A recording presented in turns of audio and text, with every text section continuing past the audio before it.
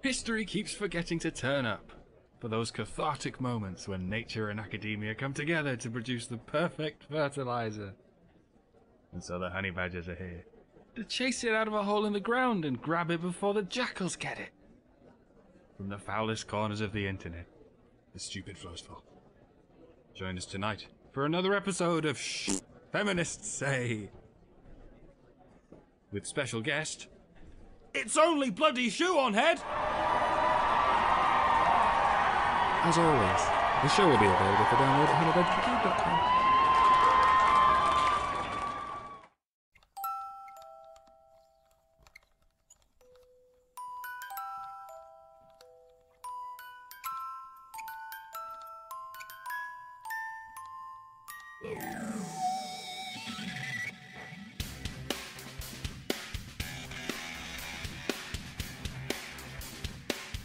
Like a furry torpedo to the jugular. This is Honey Badger Radio, radio with bite.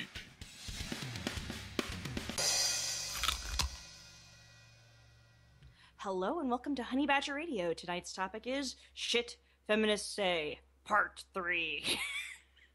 So we've got a wonderful show, a really long show actually, lots of interesting topics, and we've got, as always, Crystal Garcia. Crystal, wake up, Crystal. I am opposite the buttons. I swear. The button. Pitch one thing. Go. Yeah. So the petition is now up to 2,000 signatures. So thanks for who's signing, and you can still find the petition is. What?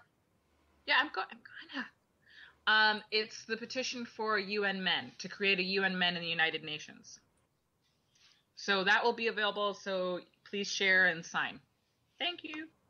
Awesome. We've got Alison Tiemann. Alison. Yeah, I'm good. I've Wife clicked the button. I worked it. Wife of the Cat Lord. Yes, I apologize if during the radio show you hear the persistent meows of a cat with separation anxiety because her cat lord has gone to the garage and she's inconsolable now. That is Mia, by the way, for those of you who are following my channel, which is on YouTube. It's Genderatic. And my personal project, and she's immediately getting louder. My personal project is a webcomic that deals with men's issues, or at least touches upon them and examines them in a dramatic form. And it's called Xenospora. That's X, like ox or xylophone, xenospora.com. And if you're interested in that, go take a look. Because I think it's another way to get the word out there and get people, maybe get these ideas past people's automatic reflexes and having their guards up and their frontal lobes into a more subconscious area of their brain where they can cogitate and maybe make some changes. And I'll hand it back to Rachel. Yes, and Hannah Wallen. Hannah. Hello. I guess my YouTube channel is the last thing that I put something on. I have a new video, I guess, last week. It's not anything spectacular, but I would like everybody to take a look at it if you get a chance. And it is Breaking the Glasses on YouTube. If you can't find it on YouTube, I have a link to it on my blog, which is also breakingtheglasses.blogspot.com. Awesome. And later on we will have our Karen, because apparently she's off, in the sandwich mines preparing dinner, because otherwise she would starve, and we don't want a starving Karen. So my boyfriend was a pain in the butt, and so I only have like about 30 seconds when I'm making gravy. Hello everybody, and I'll see you in a minute. Thanks again, Karen. Okay, that was a drive-by Karening. Yeah, we will, Karen, Hannah, and I will actually be at the upcoming KSUM conference in Kennesaw State University in Georgia, in the Atlanta area, from what I understand.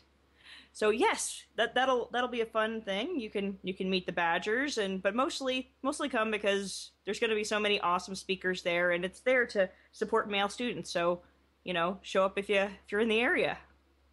And apparently there may also be some feminist protesters, so we would love to invite them to tea and have a nice long civil discussion about the issues. Well, And- they say that they're going to have a peaceful protest. I don't know why they needed to raise about, I think it was like $1,200 to do so. Because I mean, I'm imagining that poster boards and glitter and body paint don't cost that much money. But that's just me. I mean, apparently, people have like there's a list floating around of the things that they intend to set up. Apparently, it's going to be like this creative, interactive protest where they have Coffee and donuts. If they don't have coffee and donuts, it's not interactive enough. Well, yeah, I will be disappointed. I think we need to have like a bunch of pastries, like a platter of pastries, and then just have a sign on it and stick it in one of the donuts or something, and it says like gender roles, and just offer them to people. I have a recipe for this. Yeah, gender roles, and gender roles. yeah, I don't know. Like, I wonder if there's a Krispy Kreme in the area. Everybody likes Krispy Kreme. Yeah, they're good. It's a southern thing. There's like one on every corner really here. It's it's kind of a big deal down south and in rural areas. So, but yeah, come out and support Sage because he needs it. It's been an uphill battle. He's gotten so much shit. So seriously, yeah, come if you can. And the tickets are free. The tickets are free. And his opponents, his ideological debate partners. I don't even want to say opponents. I don't want to get into being in any way hateful. I guess opponents might be considered hateful, but ideological debate partners are the type of people that want to shut down health centers, mental health centers for men on campus. And so they necessarily do not like the idea of men having a support group for men's issues on Kennesaw State campus, university campus. Yeah, so. We've drawn this out really long. Yeah. But yeah, it's going to be on November the 1st. Be there or be square. Anyway. Or possibly oblong. What? Oblong. Oblong. Oblong. Yes, oblong. Oblong. Yeah, yeah. So anyway, back on topic. The ADD kicked in with all of us. Hannah, do you have the news? It's on. Shall I link you to the page? Oh, I've got it. Okay. Woman attacks roommate and sets him on fire over a plate of spaghetti and meatballs. Melissa Dawn Sellers of Clearwater, Florida, was placed in police custody after they couldn't say she was arrested after an act of extreme domestic violence. It is alleged that Melissa became upset after finding that her roommate, Carlos Oritz Jr., had thrown out her meal of leftover spaghetti and meatballs. The conflict resulted in her dousing him with nail polish remover and setting him on fire. A friend of the victim, Inez Kosevec, describes his condition in gruesome detail. When he got up, his face was like melting off. It was pink and sore, said Kosevec. His lips were burning. The man was rushed to Tampa General Hospital, where he is in critical condition with burns to his face, chest, and shoulders. This isn't her first run-in with the law. She was previously charged with assault and armed robbery in May of last year. She was released in January, her court file declaring that she posed no danger to the community. Jeez. Okay. Yeah. No danger to the community. No danger. None at all. Armed robbery isn't that bad. Well, not when you have a vagina. Well, it wasn't just armed robbery. It was armed robbery with a knife, and I think she assaulted a dude who was I think he was trying to stop her from leaving. I think it was a convenience store. I could be mistaken on that. There's a lot of different versions of this story floating around. The one that was released from Florida was saying something along the lines of, oh, he was upset about her bringing another man over to the house, but other people, like from his side of the family, say that there was no romantic connection between the two of them, and then he's just a nice man taking her in because he saw that she was downtrodden coming out of jail and stuff like that and wanted to, help herself or whatever. So, other sources say that there was the bit about the meatballs and the spaghetti and that was what tipped her off, but there's no confirmation that is exactly what did it. That she didn't just lose her shit over some kind of conflict for whatever reason and then just doused him with nail polish remover. But what's reported is that extremely flammable. Yes, it's not just it's worse than gasoline. Oh yeah, it's it's really vicious, and to Holy just crap. I mean, it's- because it's acid and burning at the same time. Jeez. yeah, and we hope that he recovers from this. That's terrible. Critical condition. It's pretty bad. I mean, yeah. I'm upset that this was not taken care of because she was previously apprehended. And I think she's actually originally a citizen of Canada. And I don't know if she has citizenship or what her status is in this country, but it's just sort of a weird situation that they said she poses no threat at all. How long And has she been in the United States? I honestly don't know. I don't know if the articles went into that, but she's been there long enough. I think a couple of years. See, we have a friend. Those of us that have sort of been around A Voice for Men for a little while. I mean, I haven't been around for very long, but that's in Canada that cannot come to the United States, not because he ever did anything wrong, but because someone made an accusation that was found to be baseless, and the accusation is still on his record. Just an accusation. And it seems kind of odd that this woman can remain in the United States if she wasn't originally from here, and commit all of that, the armed robbery and everything, go to jail and get released and not be deported. That just is quite uneven there. Yeah, and she doesn't really seem like the kind of person that would be able to readily get citizenship, because if she's the sort of person that has been engaging in, I think that there might have even been incidents before this one where she had run-ins with the law. It seems to be a pattern from the people that were talking about and discussing it, the people that when they would quote the people who knew them and stuff like that. So it's sort of, she looks horrible. She looks just like she has no sympathy at all for what she did in the mugshot photo. I mean, she probably doesn't. How the hell is she still here? I honestly, I don't know. But I guess we should go on to the next story. Of course we know. It's because she gets infinite get out of jail free cards Pussy from pass. her dispenser. Pussy pass. That's in a particular location in her body. Yes. Vagina. Yeah. Yay. Thank you for explaining that for us, Rachel. It's like you pose no threat because vagina. Yeah. So, all right, next story. And then we're gonna section it off, and we have vagina and West Vagina, right? Woman gets stuck in chimney trying to break into house of man she met online. You can't make that up. You can't make this stuff up. I should start reading these before the show, so. No. A woman identified as Genevieve Nunez Figuerona became trapped in a chimney after a foiled break-in attempt. The woman became wedged 8 foot down the pipe while attempting to break into the home of Lawrence Fernandez, a man she'd met at an online dating site.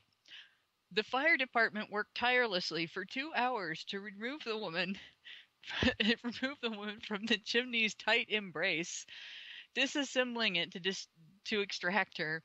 Apparently, this is not the first time she'd been to the home or the first time she'd ever been on that roof. The homeowner had gone on a few dates with the woman, but broke things off when he found her on his roof one night. She has been arrested on suspicion of attempted burglary. Her family has offered to pay the damages, begging that he not press charges. I wonder how many times they've done that. The thing about it is Suspicion. The fact that Maybe she was trying to break into the house and take things. You think? Well, I mean, good call on his part that he broke off with somebody he found on it trying to break into his house before, like on his roof. It'd be like, is that bitch on my roof? Yes, she is. She's on my roof. I don't know what's going on here. Pro tip. I would imagine, like, don't date. If you're going to date people online, do not meet them at your house until you're certain they're not crazy. Well, no, he I probably feel brought so her. bad for this guy. He brought her This back guy- to his house afterwards. You know, I would Okay, imagine. as funny as this is, It's horrible. It's creepy. It's not yeah, funny. but this She's is a funny, guy. but it's not funny. If this I was know. a guy, It's you a know, nervous like, lie. This is a potential murder rape. Yeah, I know. It's hilarious that she got stuck. But it's not funny that she broke into the house. I think the funny thing is that, you know, the guy didn't call the cops the first time that he found a bitch up on his roof. I can't even. I don't even know. He's like, what are you doing on my Who roof? has that thought? Oh, I know. I think I'll go through the chimney. Okay, it's already bad. Nobody should be jumping into anybody's house. But why the chimney? I find this kind of disturbing. Well, apparently she didn't think she was bigger than Santa. Oh my god. Well, I guess it's got that appeal. Well, first of all, we're dealing with a creeper, right? So maybe it has some sort of appeal. Yeah. Just peek, suit cover, covered in soot, and you can just peek, from the behind the bricks into his living room, and maybe he won't notice there's a bat. And I don't know. That shit crazy. This is the scariest thing I can think of. If I was a man, this is like the scariest shit I can think of, because there's like some bitch and just like peering in through the glass in the chimney, like, but from behind, like that little frame thing that they put up to try and guard, to make sure that, you know, that there's no, that the flames don't, go over. Anyway, and she's just peering in there like, there he is. I will wait here until dark, and he will be mine. What? That's the scariest thing ever. Kiki Spaghetti says, they climbing down your chimney in your windows. I guess it would still be funny if it was a man. I mean, it would be funny to me. Yeah. But... If her experience was funny, his experience was not, but her experience is funny, and it's something that happens. You see it in the news every so often. Some idiot tries to break into somebody's house by climbing down the chimney, not realizing that the inside of the chimney is much smaller than the outside, and not necessarily straight up and down. Bet you ain't Santa Claus. You getting shit for Christmas. She's been naughty this year. This gives a whole new term to hurry down the chimney tonight. We probably should inform people that Shoe will be on. Shoe0nHead will be on. Yeah, but she's at work right now. She will be here later. But for right now, she's We promise. We promise. She's not stuck in the chimney. She's not. Yeah. Oh no. We do not even have a chimney. I don't know. I think some people. Wait, she can come on now.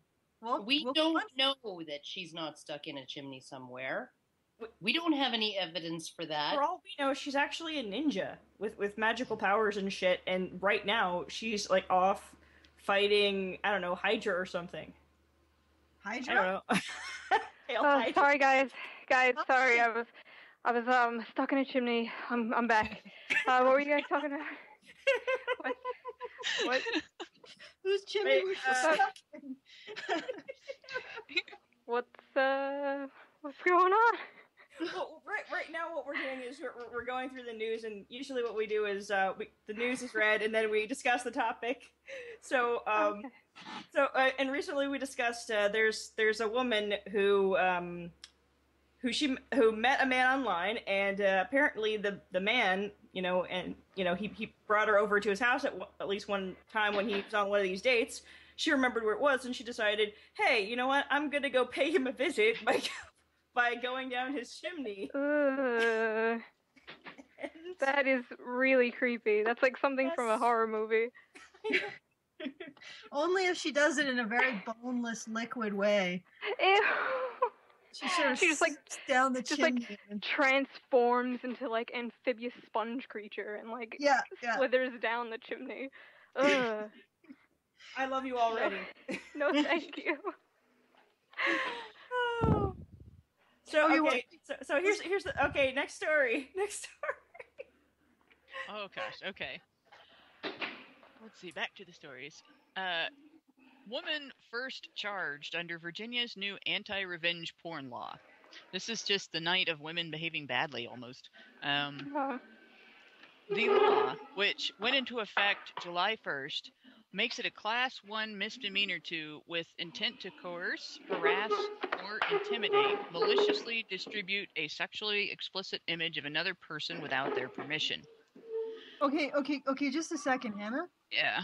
Shoe, Mhm. we can hear you moving around furniture. Oh, sorry. I'm closing the store right now. I'm still at work.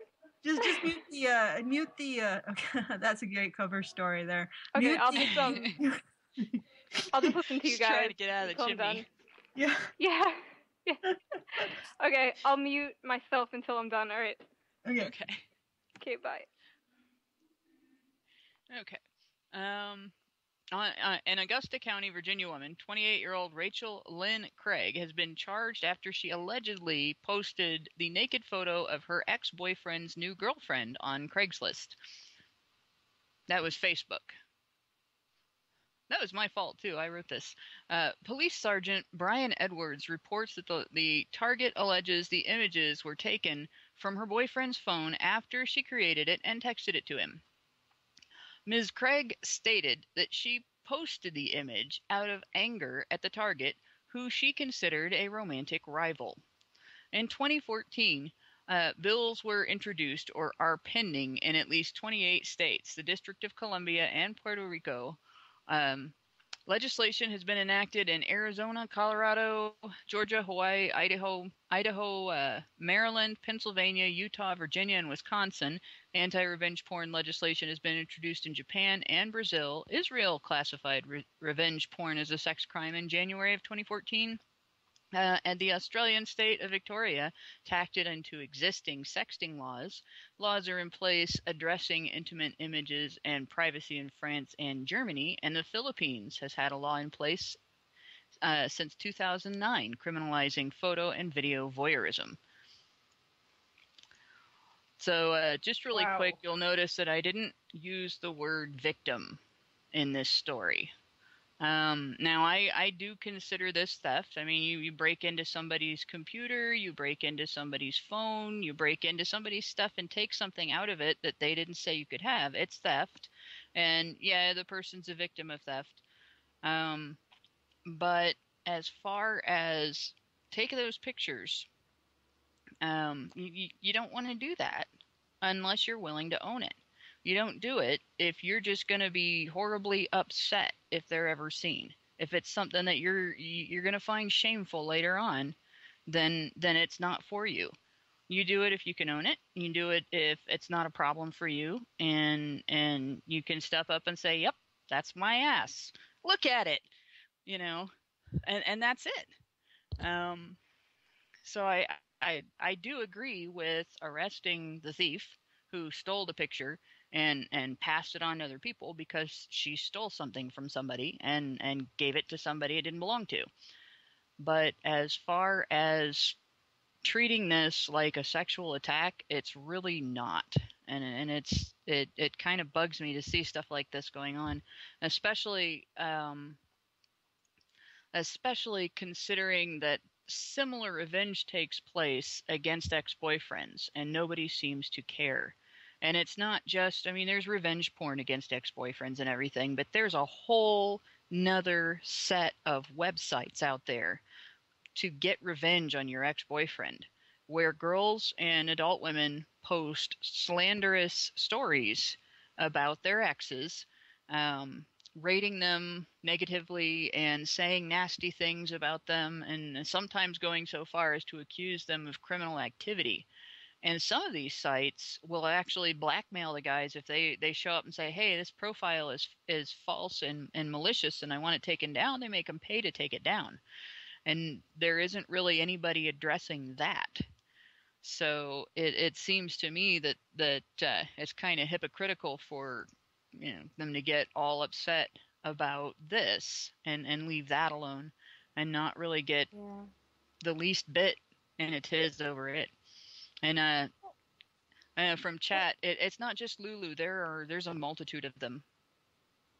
Yeah, there's a lot of sites like that. But here's the thing that really baffles me. Why would somebody think that Facebook or any of these really easy to hack dumping grounds for your nudes would be safe? at all. Not even your phone. I really, well, I mean, and here's something, just a word to the wise.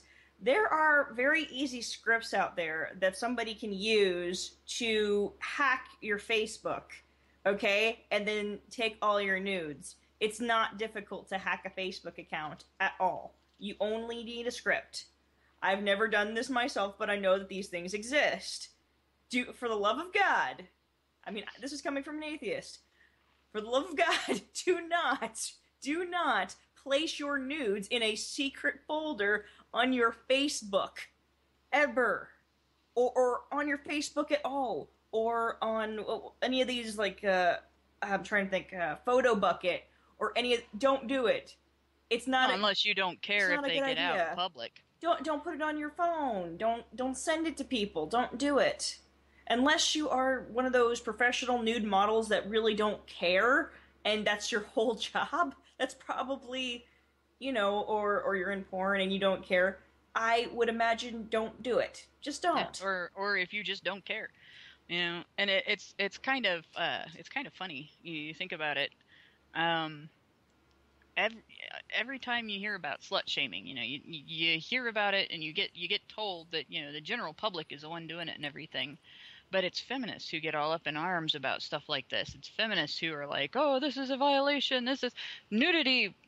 How horrible. And it's teach them not to hack or whatever, but she should be terribly embarrassed now. It's just skin. Everybody has it. Yeah. Here's the thing. It's like, oh, teach them not to hack. Well, we know these people shouldn't do these things. But if you know that people have been doing this forever, and they do it to people regardless of their gender, they just keep doing it, you're an idiot to not protect yourself. I mean, you don't just sit there and tell people not to put spyware and all this other crap on the internet. I'm not going to install an antivirus software. You would say, oh, that's ridiculous. Of course we would love there to not be a need for things like antivirus software, anti-spyware, anti-malware. But we know those horrible people are out there, and to not protect yourself is just plain stupid. But yeah, the people that do this are equally bad. We know that they're bad. Yeah. Don't give them the ability to victimize you in this way. And don't think your phone's safe either. I mean, recent news stories have proved that. That's just the way it is. And as far as it's a shitty thing to do to somebody, yeah, but.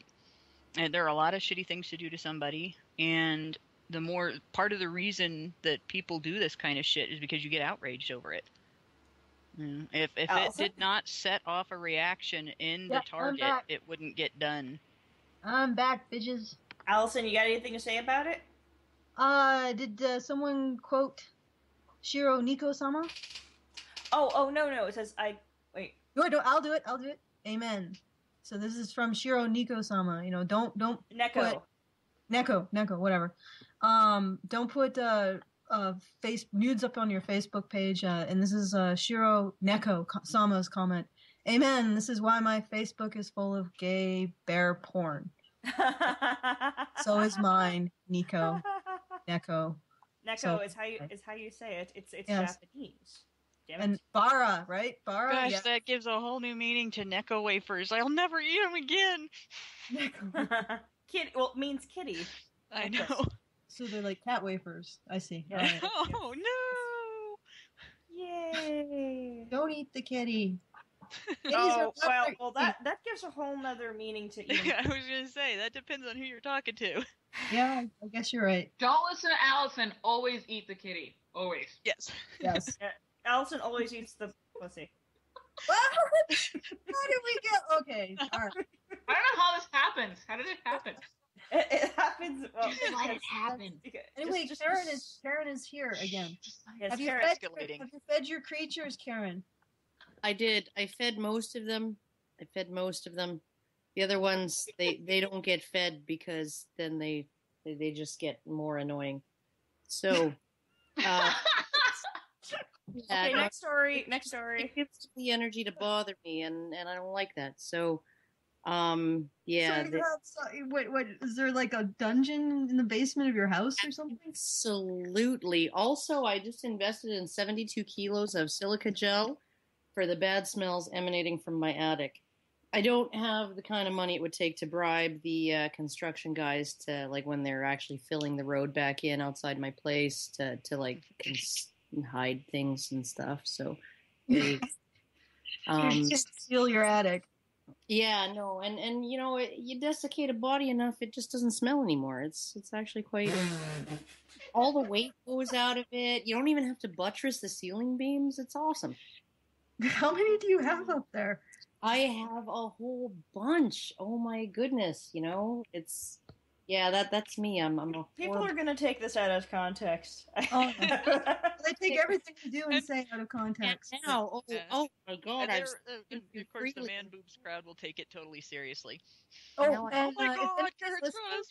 Before we go to the next story, if anybody's listening, please. You guys know too much now. I guess it's desiccating your attic. All right. Well, we Americans will just tell Border Patrol and you can't come get us. Any of us, or for Shoe, please tweet it at Honey Badger Bite. That's at Honey Badger Bite on Twitter. And we will endeavor to answer the question. Do it now. Or face my squirrely wrath. Or possibly end up a corpse in desiccating in Karen's attic. Not that I have any. Desiccated, not desecrated. Not that there are any of those up there at the moment. Okay. Okay. Just news. Okay, this is getting really awkward. So let's. Yeah. Well, just continue on. We're gonna scare away our Shoe. Adobe takes stand against bullying. Bullies blame Gamergate. Attack Adobe. On October 20th, Twitter user Leo Pirate tweeted at Adobe, sending screenshots of Gawker writer Sam Biddle's hate speech and calling for Adobe to pull its ads. Adobe responded with a statement disassociating themselves with Gawker and denouncing bullying. Quote, "We are not an advertiser with Gawker. We asked Gawker to remove our logo. Adobe stands against bullying." End quote. Along with the statement was a link to the Bully Project, an anti-bullying social action campaign with increasing participation and a goal of using education and community involvement to combat bullying. The tweet garnered an immediate and widespread response. Many posted messages thanking Adobe for their stand against bullying. Gawker's outraged followers presumed the message to be support for Gamergate, despite there being no mention of the movement. They flooded Adobe with messages ranging from baseless and hysterical to harassing and threatening, some users even bragging about their theft of some of Adobe's software in response to the presumed slight. Established media sources have tried to spin the story as they have tried to spin Gamergate in the past, writing about an entirely different movement than the one actually taking place, and Gawker published an article calling Gamergaters fascists and their own former advertisers craven cowards, and blaming everyone but themselves for the consequences of Biddle's public attack. Writer Max Reed, author of the diatribe, even used the word integrity like he has some kind of clue what that means. Reed, coincidentally, wrote the article, which was the starting point for a massive hysteria campaign spanning Gawker's main blog, its feminist Jezebel blog, and Reddit.com's subreddit ShitReddit Says. That campaign ultimately resulted in a public media attack on Violent Acres, a well-known Redditor, for being asked to help keep illegal images out of subreddits being protested by social justice warriors. Gawker writer Adrian Chen publicly doxed Violent Acres, the sole supporter of his family, leading to a harassment campaign which cost him his job. So let's get this straight. Attacking an hourly wage worker supporting a disabled spouse and kid was just fine and dandy, but consumer outrage over dishonest media practices is fascism. Welcome to 1984, folks, and here we thought we'd entered the 21st century. Wow. I didn't know the part about Violent Acres. I didn't know he'd been doxxed. Wow. Oh yeah, it's been more than a year. A couple of years, actually.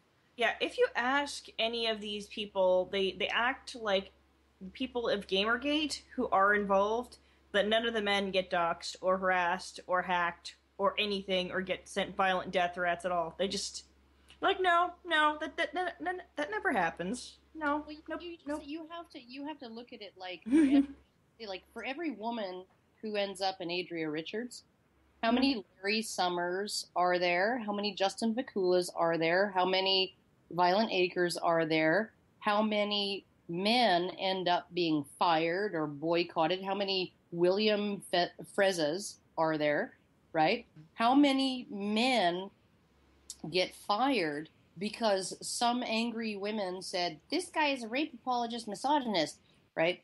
Compared to the one. We know of one woman. There is one woman who has lost her job, right?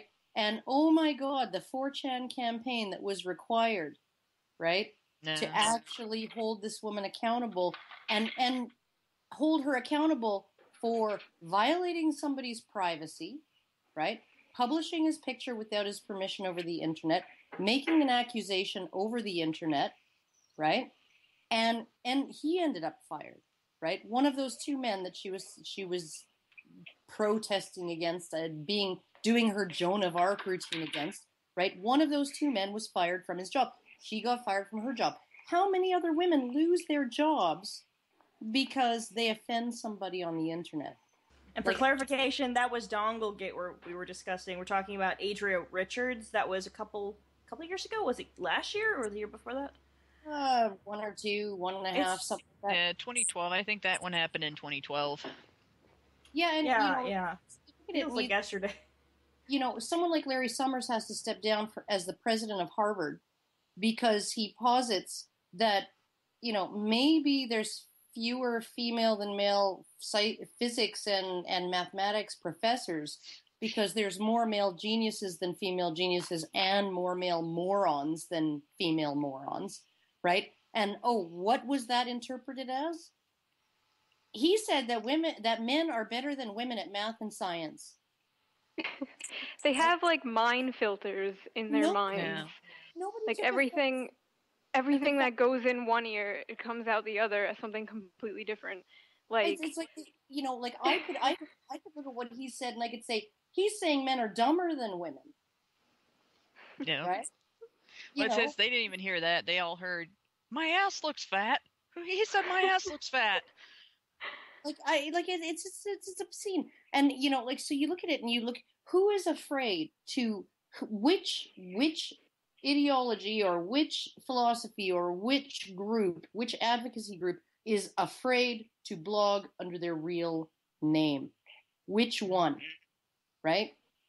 Oh, yeah, it's not feminist. It ain't Jessica Valenti. It ain't Amanda Marcotte. It ain't, freaking Naomi Wolf, who was married to a Clinton speechwriter, right? Like, it ain't any of these women who have, so much to fear for having unpopular opinions on the internet.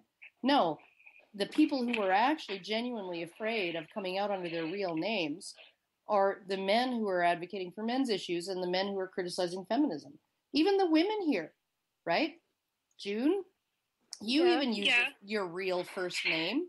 I don't know if you want your real last name out there, but, I'm sure you would be, It's really easy to find, but, Even with that little bit of information that your name is June, right? You are locatable, right? Hannah, the first... I'm using my real name. Allison is using her real name. Like, so many of these women who are talking about this stuff and opposing feminism and social justice warriors and all of the freaking psychosis that goes along with it, we are not afraid, right? Of losing I'm our afraid. jobs. Okay, you're afraid of what? I don't know. Stepping on a Lego. That's what I'm afraid of. Oh, God. That really hurts. I really don't like the geese around here. Oh, you know what's really worse than stepping on Lego, and it just seems counterintuitive. Stepping on Lego is much less painful than stepping on a marble. Oh yeah. Well, I guess that would depend on the location of the foot, but it's not the marble itself that's that bad. It's the fall that'll. Shoe, you wanted to say something. You really have to elbow your way in with this crowd. So, especially, yeah. Shoe, go ahead. Oh, no, it's just kind of, it's embarrassing how, like, you can critique any of these women, like the ones you listed, Jessica Valenti, Anita Sarkeesian. You can just say, like, hey, what you said was wrong, and then people will come out of the blue like, how dare you criticize a woman, and just use woman as a buzzword to, like, just it's extremely patronizing. It's crazy. They kind of, like, hide behind it. What's interesting is that they can criticize women like us all they want. I know. We don't give a fuck. All the kind of stuff that but we've lost that female privilege apparently because we have internalized misogyny. Internal misogynies. Yeah, we have the misogynies. But because we won't accept the social role as victim. Like, we don't believe in the patriarchy. It's crazy, like, when you don't identify as a victim, it's like they try to bring you down to that level. They're like, yeah, but you are. Like, this, you're just brainwashed. You are a victim. Like, what do you... They, like, bully you into, like, submission. It's like... They almost have to victimize you to make you a victim. Are you familiar with our ongoing joke, which is well, I don't know if you listen to us, but it's the patriarchy or the patriarchy. It's cake culture. So it's no, the patriarchy. Oh my gosh, it's controlling me. I can't stop eating all this cake. It's delicious frosted. It's oppressing my hips. I love this time of year too because it's pumpkin season and like you can sneak vegetables into your patriarchy, and your cake culture. You can sneak the veggies in, and they taste like cake. It's the most amazing thing. It's like so cakealicious. So cakealicious. All right. Do we have Yeah, we have some more. Yes, we do. I will try to get. We need to get through these before we get to the silly place. We're holding it off, but it's gonna get there. It's anyway. Yeah, it's inevitable. It's inevitable. Event horizon of a black hole. All right. The Kenyan romance tourism in Mombasa, Kenya, where many locals are poverty-stricken. A booming industry is emerging. The industry is romance tourism. Aging European women go to exotic locales to engage in paid liaisons between them and young, attractive local men. They shower the men with expensive gifts, a place to stay, and most importantly, cold, hard cash. Some women are upfront about the sex, while others want to play up the fantasy, pretending that these men are actually interested in them romantically. The men play along, often in hopes of finding citizenship in Europe, or even just a better life for themselves. But here's where the insanity comes in. Many of the women report feeling heartbroken and victimized after finding that their paid escorts are interested in anything more than money. Even crazier is the double standard on full display. When men seek out these kinds of relationships, it's seen as sleazy and degrading to women. When women hire prostitutes, they are seen as victims, and at times even empowered for doing so. The men of Mombasa are not alone. Romance tourism is well established in many exotic destinations with impoverished locals, and most notably in the Caribbean. Remember, folks, when men hire prostitutes, they are using them, but when men are the prostitutes, well, they're still somehow using women. It's ridiculous because it's easy to understand. It's not ridiculous. It has a perfect logic to it. Feminism can take any situation where a woman is in and make her into the victim of that situation. In fact, feminism can take a situation that has no women in it and make women the victim of it. It's oppression fetish. I've seen feminists do this with so go ahead, June. Go ahead, June. Oh no, I said it. It's just like this oppression fetish they have. It's ridiculous. I love that phrase you use, oppression fetish. I love it. It's true. It's disgusting. They push it into like literally any conversation. Yeah. It's embarrassing. Go on. It's like, oh my gosh. It's like, oh my gosh, how dare you break up with me after I paid you for sex for months and we were in a relationship that was entirely based on money. How dare you leave me after taking the money? Right. Well, feminists can absolutely, when I was online having some debate somewhere discussing male victims of domestic violence. The videos that are going around, the one especially, I think it was made by the Mankind Project, where they did in the streets, where they did women getting abused and everybody jumps to it, and a man getting abused and someone, people laughing. They had the nerve to say the reason people are laughing is because they think women are so pathetic that they can't actually harm someone. So that's why people think it's funny. And I'm like, wait a fucking minute. Did you just make male domestic violence about the patriarchy? Like, did you just, how are you even doing this shit? Like, I don't even know how they even, well, see, that's because they see women as weak, and that's why this is funny to people. And I'm like, how the fuck did you just miss that this has nothing to do with you? Okay. Twist anything. I've seen them define male-on-male prison rape as misogyny. Right? Oh my it's really God. misogyny because the victim is put in the position of a woman, and so he is a proxy woman, therefore he is a female victim. He is the equivalent of a victim.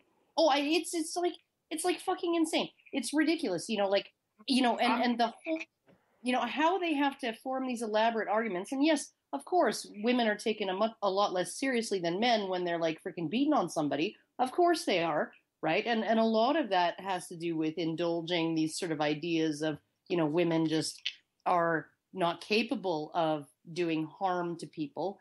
However, right, when you actually are witnessing a woman doing harm to somebody and you find it funny, like on the talk when they're laughing about some cunt whose husband filed for divorce, so she chopped his dick off and put it down the fucking garbage disposal, right? And the whole entire fucking audience of women found that just wildly fucking hilarious, right? This is like aggravated mayhem and torture, okay? And complete like castration, okay? And so she's done serious fucking harm. Like, it's clearly she is capable of that, and they're still laughing, right?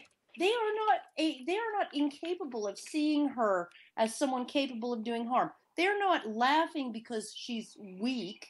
They're laughing because the guy got his fucking dick chopped off. Yeah, it's disgusting. Right? If there were to be a woman getting her vagina sewed up and people laughing, like, what, you know what I mean? If we were to say, oh, okay, so then why don't we just sew some woman's vagina up and all laugh at that? That sounds funny, doesn't it? Guys, calm down a bit. A woman rapes Don't another talk over each other. with a knife, okay? And see if people laugh about it because, it was perpetrated by a woman, and, we see women as weak, and that's why we find it funny. Like, fuck you. I'm sorry. Karen Smash? Karen Smash. Calm down, Karen. Okay. No, calm down. I love it. Smash more. Smash the matriarchy. Culture. But all of this, like, they can see women as victims in every situation. They can see, they have this magical switch in their brain. In any situation that a woman is in, she can be seen as a victim, and they seek out new forms of how to see women as victims. And what really gets me is they call that empowerment. Ugh. Well, okay, getting back onto the topic, though, I think I watched at least a video or at least a mini documentary on some of this sex tourism, and it really is, depending on the location, it is dominated by women. And they're usually older women who have, maybe they've spent so much of their time working on a career, they never met the one. So then every now and then, like once or a couple times a year, they will go to a specific destination as an escape, and then they'll pay maybe a specific guy or just whoever strikes their fancy, and they'll spend some time there, a couple weeks, trying to live out their fantasy romance situation where they pretend that he's interested in her for her looks and her personality, and not the wads of cash she's shoving into his hand and down his pants. How is that different from a man who goes to a strip club and pays for a lap dance? or a man who goes to a prostitute. Well, it's not right? bad. It's just, it's just that let's recognize it for what it is. The thing about it is they're calling it romance tourism instead of sex tourism. Okay. So the man who goes and engages a prostitute, an escort, right? And wants the girlfriend experience, right?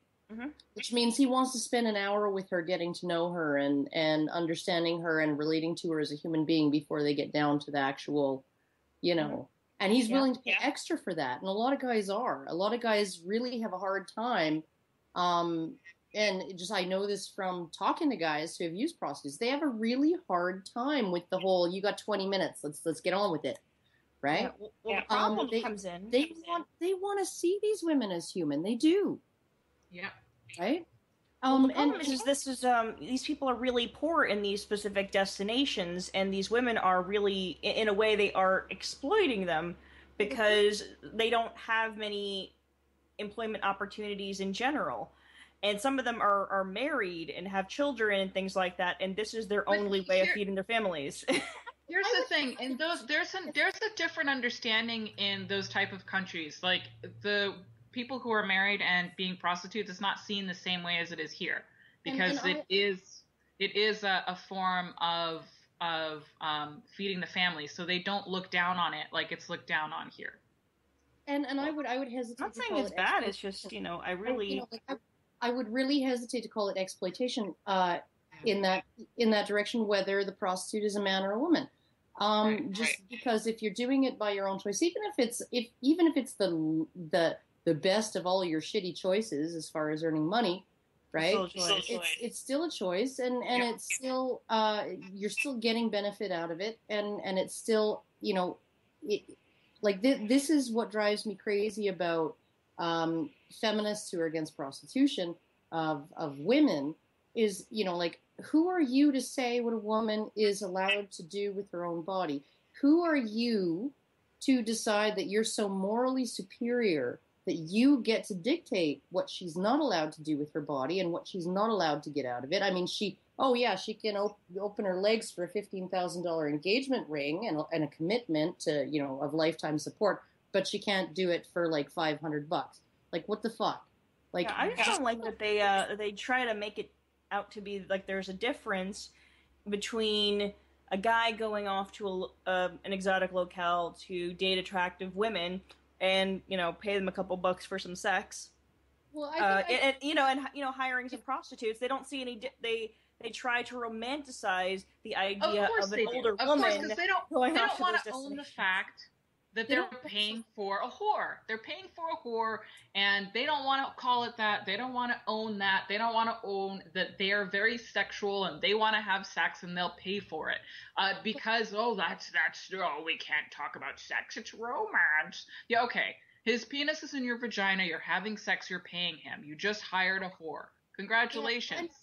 They're not romanticizing these men either. They're romanticizing the motivations and intentions of the women. That's what they're doing, right?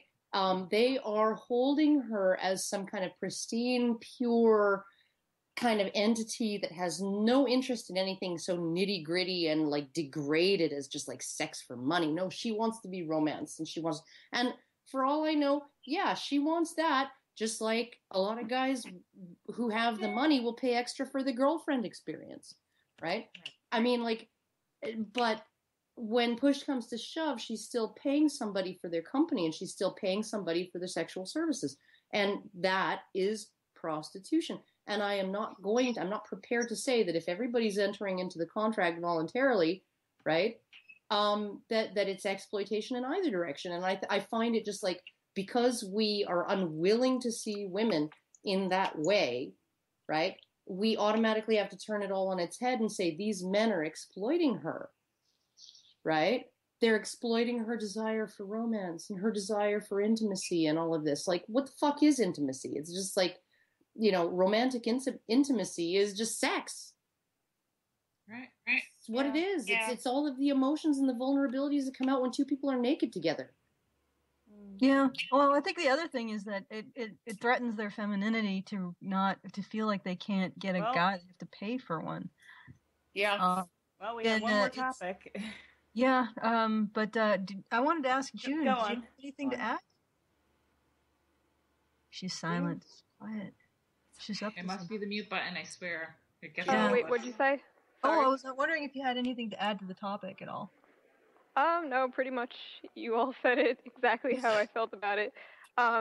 Maybe we should bring you in earlier so you can say what we would say instead. I have something to say about the next one, though. Yeah, let's we've give got a good. June the opportunity to respond first, if you're okay with that, June. Okay. All right, let's go. I'm actually walking to my car right now, so. Oh, well. Careful. Yeah, no. I'm not gonna. I got my keys in my hand, you know, walking out to my car at night. Gotta be protected. Big Red could be in any bush at any time. They're Constant climbing fear. your windows. Yeah. Climbing in your chimneys. I was walking out the back door of the restaurant the other night, and I'm like singing along to, I forget, like Sweet Caroline by Neil Diamond, which is playing on the radio, right? I'm like, Sweet Caroline, bum, bum, bum. And I walk out, right? I got an apron full of money, and there's a dude picking cigarette butts out of the butt bucket outside the back door. And the first thing in my head was not, I'm in danger, but, oh my God, he heard me singing. Holy fucking embarrassing. Taking through the cigarette. I know, we got to hear you sing. And it's appropriate. You suck, Karen. You I'm suck. gonna stand here and like pretend that I don't notice him until he wanders away. Okay. Karen's a music Nazi. In humiliation, and we'll move on to. Did we move on to the next topic, or? Okay, wait. I gotta read the next topic. Okay. All right. Yes. Yes. It's All right. A Nebraska middle school defends. Oh, somebody's June. You gotta mute there because you got. Yeah. All right. Bye. Hold on one second. All right. Nebraska middle school defends the Purple Penguin Gender Inclusivity Training Guide. A middle school teacher who passed out gender inclusiveness training guidelines to her colleagues states that it was meant to start a conversation and not a war. The controversy arose from the handout suggesting that students be referred to with gender-neutral terminology, reaching levels of ridiculousness that went viral. Suggestions for gender-neutral terms were things like campers, readers, scholars, or even purple penguins, and to avoid saying boys and girls. The teacher's well-meaning attempt at inclusivity read as insanity comparable to that of Sweden's gender-neutral classrooms with non-gendered pronouns. The predictable backlash came from parents feeling that the school had no place in redefining gender, or in going this far to appear inclusive. They felt that instead of being informed, their children were being indoctrinated. Though some of the backlash was religious in nature, many of those concerned parents felt that such discussions were more appropriate for high school-aged students than with young children. The handout asks teachers to consider whether a classroom configuration will create, quote, a gendered space, asking teachers to provide accommodations for special pronouns and to avoid referring to any behaviors as normal. Gee, I can't imagine why the parents would be upset at all. And I have the handout here. Well, fellow I love badgers. What do you think, purple badgers? I love how they're like, we wanted to start a conversation, not a war. Like, okay, welcome to 2014. This is what happens now. It's gonna be a war. That's ridiculous. Purple penguins. Yeah, Sweden, no, yes. let's not refer to them as boys and girls. Let's refer to them as like subhuman. I don't know what you guys are talking about. This stuff doesn't happen. I got told that on Reddit that nobody with an agenda ever forces either the opposite gender or genderless anything on kids who are gender conforming or not gender confused. It just doesn't happen. So obviously this story just not real. Oh gosh, and It's okay, like mystery. It really don't real. Well, I'm actually gonna quote from this because I've got the handout on the page, so I'm gonna read from the PDF file. See here, it says, Avoid asking kids to line up as boys or girls, separating them by gender. Instead, use things like odd and even birth date, or would you choose skateboards, bikes, milk, or juice, and dogs, or cats, summer, or winter and talking or listening. Invite students to come up with choices themselves. Consider using tools like the appointment schedule to form pairs or groups. Always ask yourself, will this configuration create a gendered space? Don't use phrases such as boys and girls, you guys, ladies and gentlemen, and similarly gendered expressions to get kids' attention. Instead, say things like calling all readers, or hey campers, or could all of the athletes come here? Create classroom names and then ask all of the purple penguins to meet at the rug. Oh Oh my God. Good Is grief. this real? Okay, Is this a real thing? Yes, I love I have the you do this. perfect gender neutral. Is this America? Yes. This is America. Yes. Okay, this is not Yep. Sweden. This is No, America. No. Oh This my is God. in Nebraska. I have the perfect gender neutral solution that will end this argument forever. Okay? We just get all the teachers to say, all right, you fucking bratty little bastards, line up at the door. And it's inclusive, right? It's gender neutral. Bastards can be male or female, right? Yes. Illegitimacy is gender neutral. And just like, and brats also gender neutral. And there you go. It's all good. I really want to read some more of this. Because it's have visual images reinforcing gender inclusion, pictures of people who don't fit gender norms, signs that strike out, sayings like all boys or all girls or all genders welcome, door hangers. When you find it necessary to reference gender, say boy, girl, both or neither. When asked Neither. why, use this as a teachable moment. Emphasize to students that your classroom recognizes and celebrates the gender diversity of all students. Let me point this out for a moment. This isn't when we talk about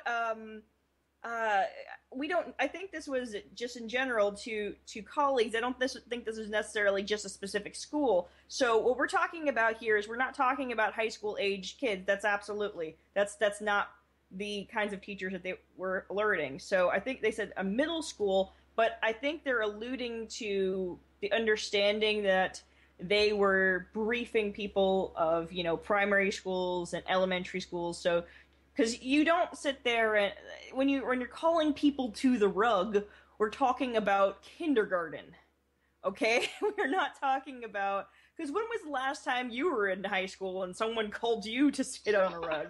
It's like, come here, sit to the rug. It's and that wasn't making any comments. That was like, people like to use bright colors when they're in kindergarten, but with the little letters and stuff on. But because that's what I think of when I think of like just multicolored stuff everywhere. It's because it's really. But anyway, the thing about it is they actually went so far as to say, okay, here's number 10. This is the most important one, I think.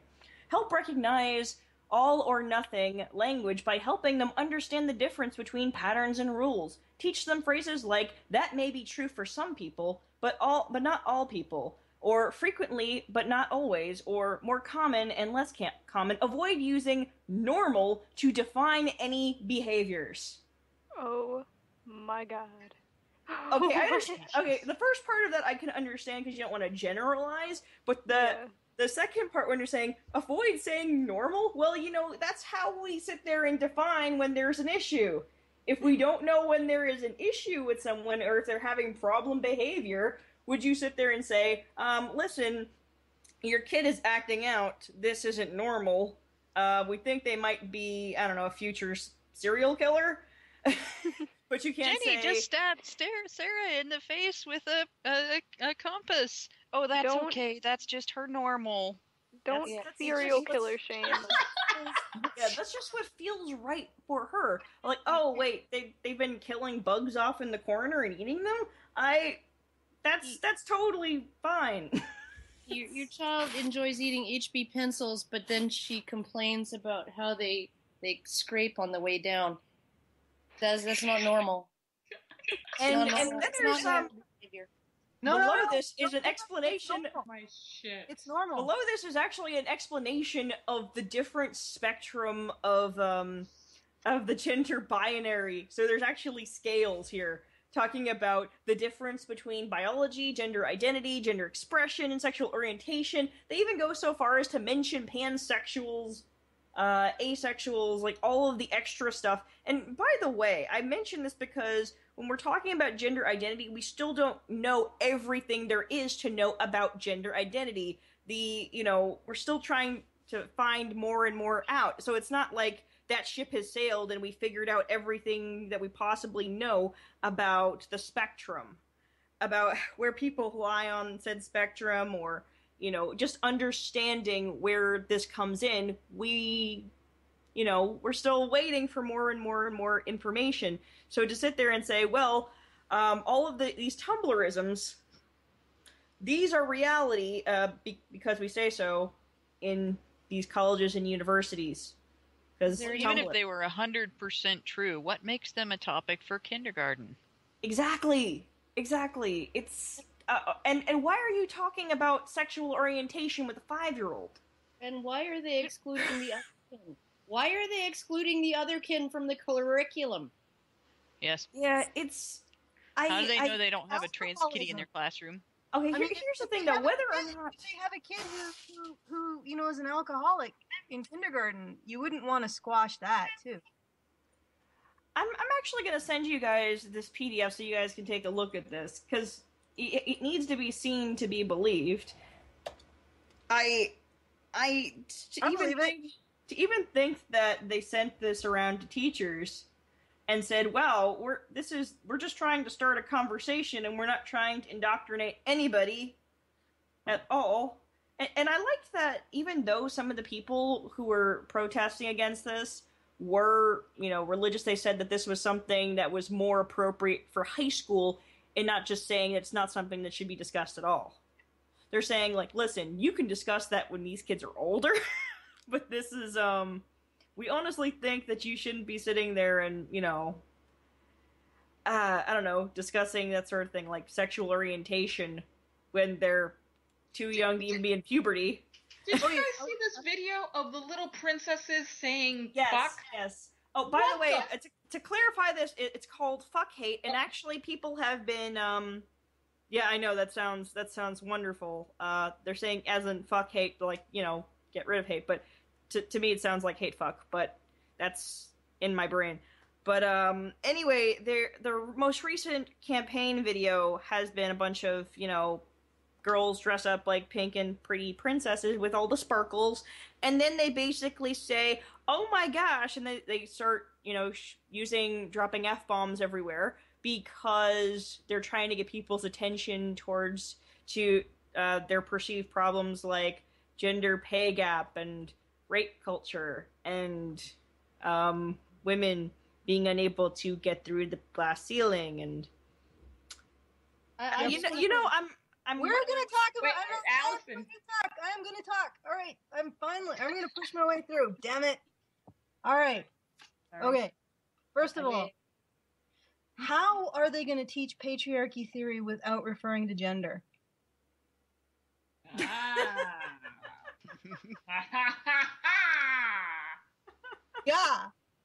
Okay. If actually stops feminists from going into middle school, taking the boys and brainwashing them to think of themselves as some sort of demonic entities and make them responsible for the violence of violence against women, but not girls responsible for violence against men. Maybe it's worth it. I know I think they would find a way. I think that they would still find a way. They would. They'd be like, do you see this purple crayon? It's not like this dark purple crayon. This dark purple crayon is oppressive. If we were all like these dark skirts purple are crayons, oppressive. Wouldn't that be even more creepy? Like they make the boys wear the dark purple patch, maybe a star in purple, and then they say those purple penguins, those ones are responsible for oppressing the lighter purple penguins. So the dark purple penguins are bad. So You know, wait, they're the bad. star-bellied sneeches against the no star-bellied Doesn't that start to get sneeches? more and more sinister? You know, like we gotta all remember that the dark purple penguins are responsible for violence against the light purple penguins, and the light purple penguins are always victims of dark purple penguins, and it's like that's starting to. I think that's a little too obvious. You really need male versus female to just hide what's going on, because it becomes more obvious when you say the dark purple penguins are these violent ape-like creatures who like to rape the light purple penguins. You know, it's starting to sound like something that we might resemble something, throughout history. And if these purple penguins are completely gender neutral, then it's possible for a boy or a girl to be a dark purple penguin. Well, you can't say boy or girl. Fail. Damn it. No. Rachel, we're trying to meld the gender-neutral language with patriarchy theory to make it work, right? So we're saying that they could put, like, dark purple badges on the boys and light purple badges. It's more like those dark purple penguins, they don't believe the things that our light purple penguins believe, okay? And we're just trying to protect those dark purple penguins from themselves. From themselves. What? Yeah, now we have to theorize that the dark purple penguins have a dark purple. Hey, check your light purple penguin privilege. Well, there's another possibility with this. If they could erase the distinction entirely, and there are no dark purple penguins and there are no light purple penguins, it might be easier for the penguins to not notice when some of the penguins are disappearing. And this might be a radfem thing. Yeah, that's right. You're right. It would be if you erase masculinity, then it suddenly does not appear to be an attack on a gender anymore. It's just something that happens to some people. Well, I think they're just going to pick a Pantone color and go. They're just going to pick a Pantone. But what would we call that? Because it would be like hegemonic dark purple penguinness. Hegemonic indigo? Attack on penguin.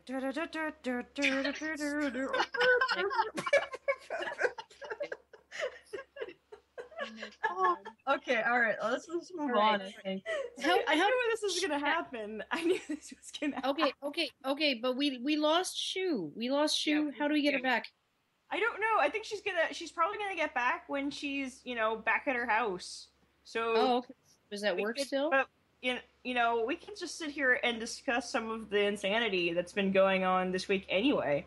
Because there's been so much shit going on with Gamergate. And yes, we're back on Gamergate again. Because the happenings don't stop happening. Okay? Yeah. I have a theory. And I think it will tie feminism, Gamergate, tactility as an artistic medium. Okay. And the future of human communication, and it all comes together. Penguins or otters with pants. Otters maybe. I don't think penguins. Penguins are that would be sort of a side project. God damn it! There's a lot to say about penguins, Allison. I have nothing against penguins. They're just a very, very complicated topic. You can't you cannot just have them as part of another topic. They have to be water birds, Allison. I know, but they have to be their own thing because of the complexities that it entail within the penguinness, the hegemonic penguinity. The penguin hegemony. Let's move on. Inherent in the system. Alrighty then. Okay. So basically, what's been going on is mainstream media, of course, has picked up Gamergate. And as a result of all that, they've only been getting one side of the story, but they just keep going on MSNBC. And you'll want to know why that is. It's because Brianna Wu and many of these other people are friends with folks at Recode. What is Recode? Well, they are a tech news site that frequently comes on MSNBC. And so when you sit there and you hear Brianna Wu say, well, my friends at Recode were listening to me, and then suddenly I got this MSNBC interview. Gee, how did that happen? I can't even imagine. And then you sit there and you look and you realize that at least three of the people there present, or two people. Sorry, I can't remember how many people. Yeah, at least three of the people there probably are the people there in the interview are either from Recode or associated with Recode. You're like, you're in the fucking Twilight Zone. You're how does this count as news? I was under the, I was under the impression that when you cover a story, you look at both ends of the story, and you look at all the information, and you ask the people of the crazy, angry movement that you think it is, and ask them for their opinion. You don't just ask the people, in media corruption when they're complaining about media corruption. I don't know what else I can say. And from the beginning of that one video in particular that I'm mentioning, Zoe Quinn is there and she's like, oh yeah, she just barely talks about the topic at all. And by the way, it has been confirmed that she has known Nathan Grayson since 2013. Wow, I was under the impression that, Kotaku didn't lie about this shit at all. Kotaku didn't lie. They didn't say about them not... What drives me crazy about that is that, they're like, oh, well, her sexual relationship with Nathan Grayson happened after he wrote about her, right? Yeah, so it's not like maybe he wrote about her in the hopes of having a sexual relationship with her, right?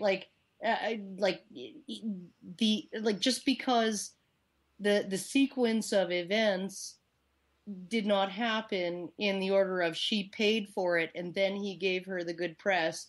He gave her the good press and then she reciprocated, right? This is what gets me.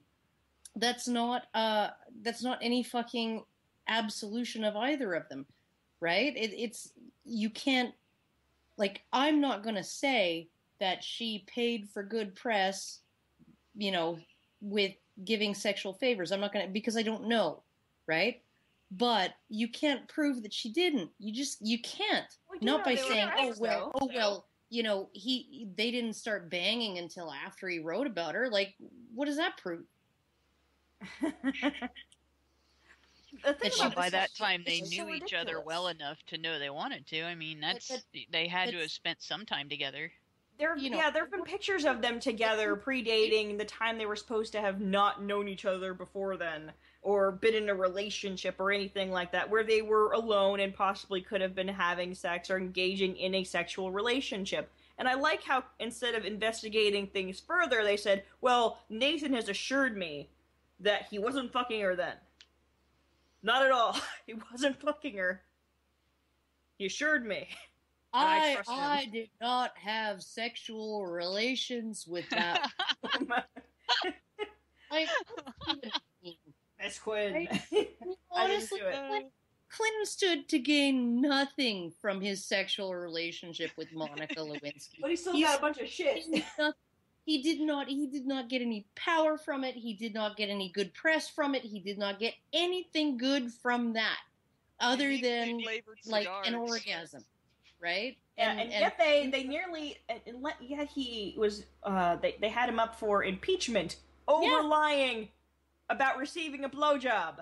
No, it wasn't even that, because any reasonable person would be like, yeah, of course he lied. I would lie.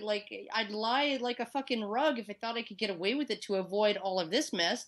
It wasn't that the mess, the impeachment wasn't about the lying. That's not what it was about. It was nominally about the lying. That's not what it was about. It was about him getting a little bit of pussy on the side.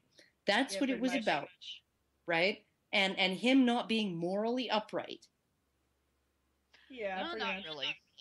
It was about him being the opposing party, and they thought that they had something they could get him on. They're like, it could have been anything. Woman. It could have been sex. It could have been signing the wrong thing wrong. It could have been stepping out of line in any little way. They would have gone after Clinton. They would have gone after Clinton. Sure, it would not have mattered what he did. They still would have gone after him. Oh, sure. I tried. He was like, I didn't inhale. Yeah, he was like, Slick Willie, the anti-Republican. They would have gone after him one way or another. Yeah, there's And that's the thing, though. They would have found something. Just think about all of the politicians that have been having illicit sexual relationships on the side that haven't been caught yet, or never will be caught. It's Actually, something that goes along who with got power. it more dramatically than him over less was Gary Hart. Which one? Gary Hart got shoved out of the presidential race. Oh gosh, I think I was in high school, so it would have been in the 80s. Because he had somebody sitting on his lap. Wow. That was it. Somebody sitting on his lap. And it's just complete ridiculousness. And I gotta say something. I have been interviewed before. We've all been interviewed at least once before. And, you know, I've never been, you know, interviewed to the point where I'm sitting there on, you know, on HuffPost Live or on MSNBC or something like that, where I'm going to be seen by, like, millions of people. You know, I wouldn't go on there with, you know, my hair dyed like Rainbow Dash and wearing, like, a Sailor Moon necklace. That's, you know, that's personal preference, but, you know, you want to... Aw, come on. That has to happen now, Rachel. Rachel! At least purple. And in the shape of a penguin. Well, yeah, if I want to look ridiculous. And okay, the hair is up for grabs. Some people like alternative hair colors, but I mean, you know, at least attempt to wear somewhat semi-professional attire to look like, you know, you're not full of shit. Yeah, like you're someone to take seriously. Yeah, that's really the thing, and this is. And say what you will about Anita, but she at least dresses the part. I'm gonna say this as a woman, right, who has looked into all of this stuff. I'm gonna say that as women, we get a choice. We are not like men. Men don't have to choose between being sexually attractive and being taken seriously, right? Women often have to choose between playing up their sexual attractiveness, right, and being taken seriously. Anna Kasparian is a prime example. She's like, oh, you know, and I just, I work really hard at what I do, and it just is very disheartening sometimes when people pay more attention to what I look like and how attractive I am rather than what I say. And I'm like, well, you know, you wear heavy makeup that accentuates your youth because, right, in women, one of the primary criteria for being sexually attractive is being young and fertile, right? Now, wisdom and authority are not correlated with youth in people's minds. They're just not, right? So women are in a position where they have a little bit more of a dilemma. Do I want to be attractive or do I want to be taken seriously? How am I gonna balance that, right? People took Madeleine Albright seriously because she was an old fucking hag, right? People took Margaret Thatcher seriously in large part because she was, even though she had the trappings of femininity, she was not a very sexually attractive woman, and she never really managed to appear to be in her 20s all her life, right? All her entire political life, right? You know, this is what women have to choose. And I'm sorry, but dyeing your hair all the colors of the rainbow does not say I'm serious about myself. It just doesn't, right? And, and wearing pancake makeup to make you look 30 years younger than you are does not say I'm serious about myself, right? Or I'm accepting of myself. It just doesn't. You look at, I was looking at a photo that was taken in front of the Senate or something like that. And it was like somebody had put the caption, pick out the woman, right? And it's like a line of dark suits, right? Gray suits, black suits, navy suits, and one brown suit, right? All the same, just a wall of like uniform suits in dark colors. Very, very, very sedate, right? And one freaking woman in a flashy red blazer and a pencil skirt and the whole bit. And it's like, yeah, right? Because she's she doesn't want to fade into the background. She wants to stand out. She wants to be sexually attractive. Well, I'm sorry, but people aren't going to pay attention to what you're saying if you express yourself visually in a way that's like not conducive to that. Yeah. Well, here's the thing, though. They've got. I'm trying to remember who was on the third. Who was on the third? Karen. MSNBC ones. You. There we go. Oh yeah. Who was on the third MSNBC one though? Karen, mute. Karen, mute. Yeah. Sorry, I can hear myself, and I get all weird talking when I hear myself. So. But anyway, does anybody remember who that guy? He's that guy who's blue background motherfucker with all the words on it. Whenever he debated Paul Elam. Who was that fuck? I can't remember his name. Matt something, I think. Yeah. Matt thing Binder, with tentacles. Yeah, but not the fun tentacles. Yeah, he was on there talking like he knew shit, and he's saying, guys, this is just the patriarchy trying to oppress women and get them back away from the game controllers and back into the kitchen. That's what this is about. They don't want the women's working on the games. Like, seriously, that's really your thing. I like that interview. That interview was like two people.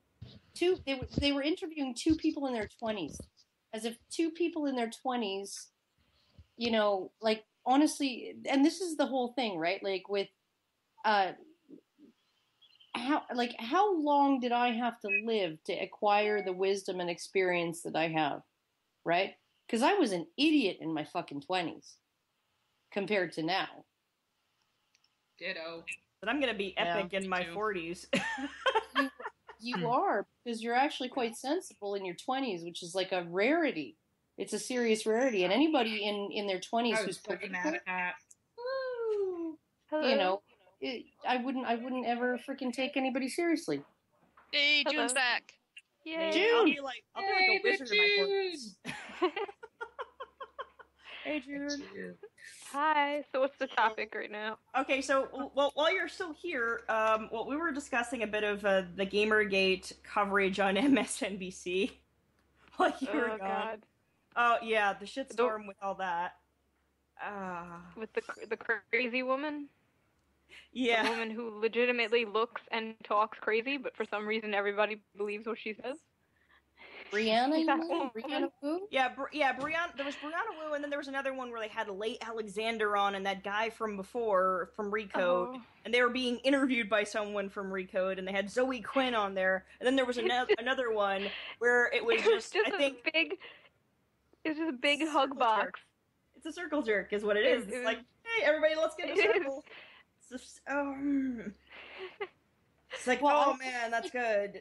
I love watching it. I love watching it because it's so self-congratulatory. It's like harumph. It's like watching a bunch of conservative guys all agreeing with each other too, right? Like harumph. Of course, the women belong in the kitchen. Oh, you're right, Daniel. Of course, it's crazy because harumph, right? Like, I just like how is like. The back patting and like where is debate? Where are the hard questions? There is none. It's all about my feels. It's so funny. Journalist playing devil's advocate there, like it does not exist. Let you talk. It's just like they don't even they don't do any research. They don't even go onto the tag to look what people are talking about. They just cover their ears and scream like misogyny, like they don't even. It's not at all. It's all people they know, though. That's the thing. They're all from Recode or associated loosely with Recode or friends at Recode. It's so crazy. And those are the people that were, to see that even happen in real time is ridiculous. And then they call that news. It's like, I got all my connections to the media after being, having a death threat because of all of my friends. And this isn't about corruption at all, or my connections. And don't you know that feminists don't have any power in the media at all? We just don't have the power you guys are talking about. Now I'm going to go on my interview on CNN. The media is telling us that the media is not corrupted. It's like, Oh, okay. I know, and it's That's feminists. It's feminists at the Guardian and like at freaking HuffPo and on MSNBC and CNN who are telling us feminists aren't controlling the media. Yeah. Well, I don't know about you. I mean, I've got a regularly scheduled appearances on I don't know. I don't know. I don't know. And news, 2020 news. Like they're Yeah, constant. I've been on BBC America. No, no, I fucking haven't. No, and they actually just ask me questions and then they accept my answers as like at face yeah, value. But you're a special They snowflake, never, Karen. they never actually challenge my ideas or anything because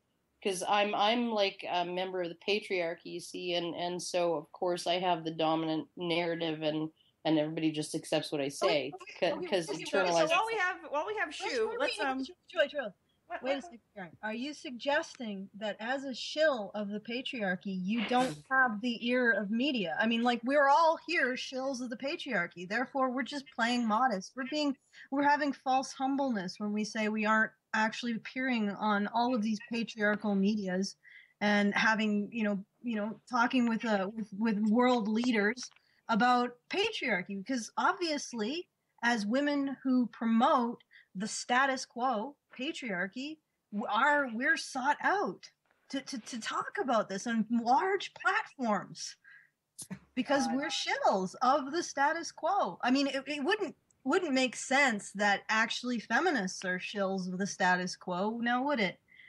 Oh my. Okay, so I've got some questions for Shoe, because a lot of people don't know who Shoe is. Shoe is a YouTuber, but some of you do, and some of you consider her your waifu. And we know what you do at night when nobody's watching. not you, Shoe. The people at home. Oh, I know what she does when we're not watching. We know that you touch yourself at night. Oh, she does. You know she does. I'm just no. Anyway, tell us a bit about your screen name and what it means for those at home who may not be familiar with the meme. Oh, okay. So, like, I made my YouTube like 4 years ago.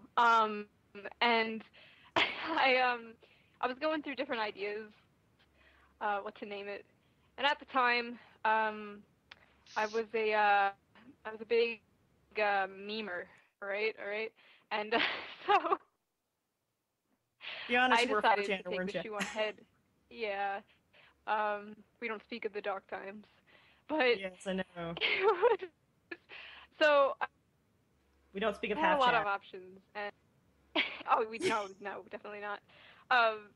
And so I decided Shoe0nHead because it was actually the You're the Man Now dog site. It's an old YTMD. Yes. Yeah. Okay. So I saw it on a long time ago, some Shoe0nHead thing, and it was a thing where people go onto like cam horse sites and tell them to put shoes on their heads.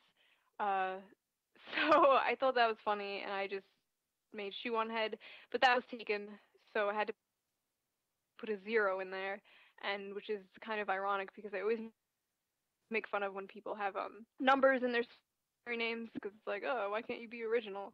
But yeah, it's Shoe0nHead now. That is how my thing came about. The end.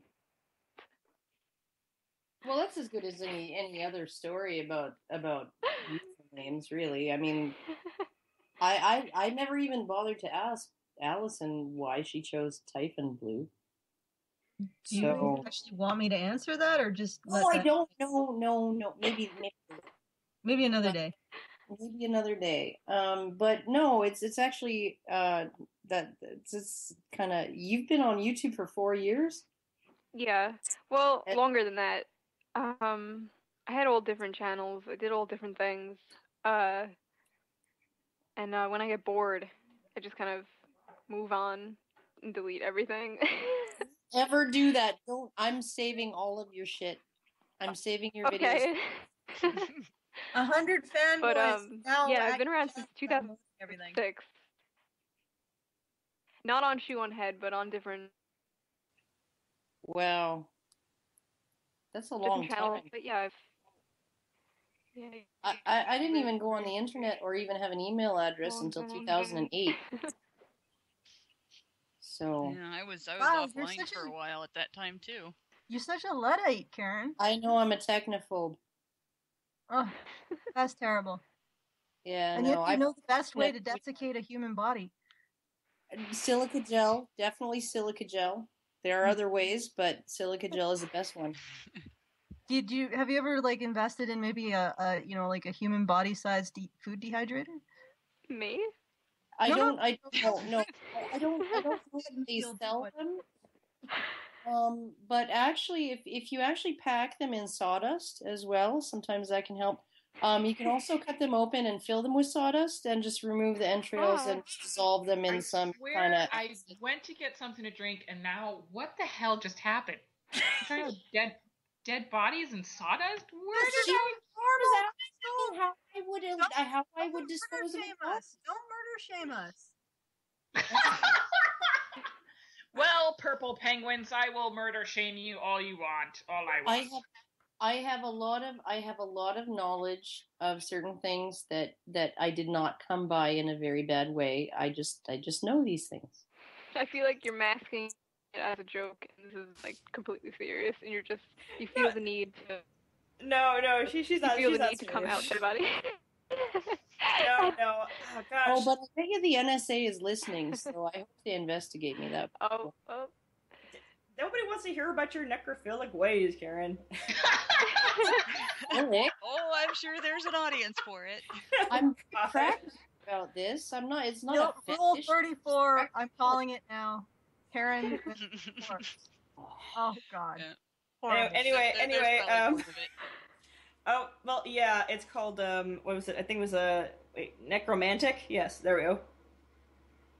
There's actually. But anyway, there's porn of it.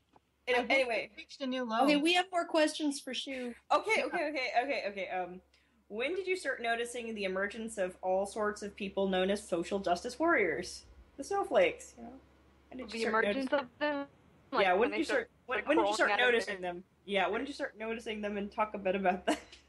I guess in like 2009, I saw it start to happen to people I knew in real life. Their humor started to change, and it was weird. I remember, I'll never forget this one time. I think this was like the breaking point. I tell this story a lot because a lot of people ask this question, but my friend screamed in my ear, and I was like, oh God, now I'm like in one ear. And she just turns to me, completely serious face, and looks at me and goes, "That's not funny. My friend's uncle's deaf." And I was like, "Oh, okay." And Wow. they were all really into Tumblr at the time, and I started to make the connection between that website and what's happening to my friends. And a few years later, actually, the connection like came together, and I was like, wow, it is actually this website. Like, it's this like little beehive of like, and it's academia, it's colleges that's doing it. It's crazy. It's just like this infestation. It didn't happen slowly either. I feel like it just exploded in the past 4 years. Snowballed. Yeah. But yeah, that's when I started to notice it, like 4 years ago. Yeah. And Can I follow up with a question on this? Do you have any particular stories, like aside from that one, of engaging with social justice warriors? Outside of the internet or real life? Or real life or internet, just some... Anyone. Any fun ones. Juicy... There's so many of them. I'm trying to think. Oh, this girl I knew on the internet, this big group of people I used to talk to, she started transforming into one, and she just flipped out one day. She's like, "It's not my problem. I'm more morally superior than all of you."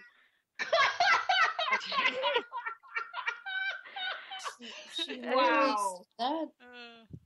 Wow. At least I gotta give her points for being honest. For being honest about where she's coming from.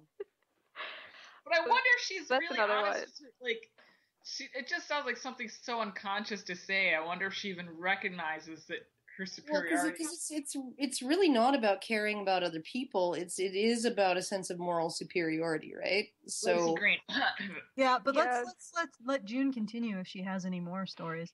I have a bunch. I can't think of them off the top of my head. Let's see. There was that one. That was a good one. Well, just take your time. Oh,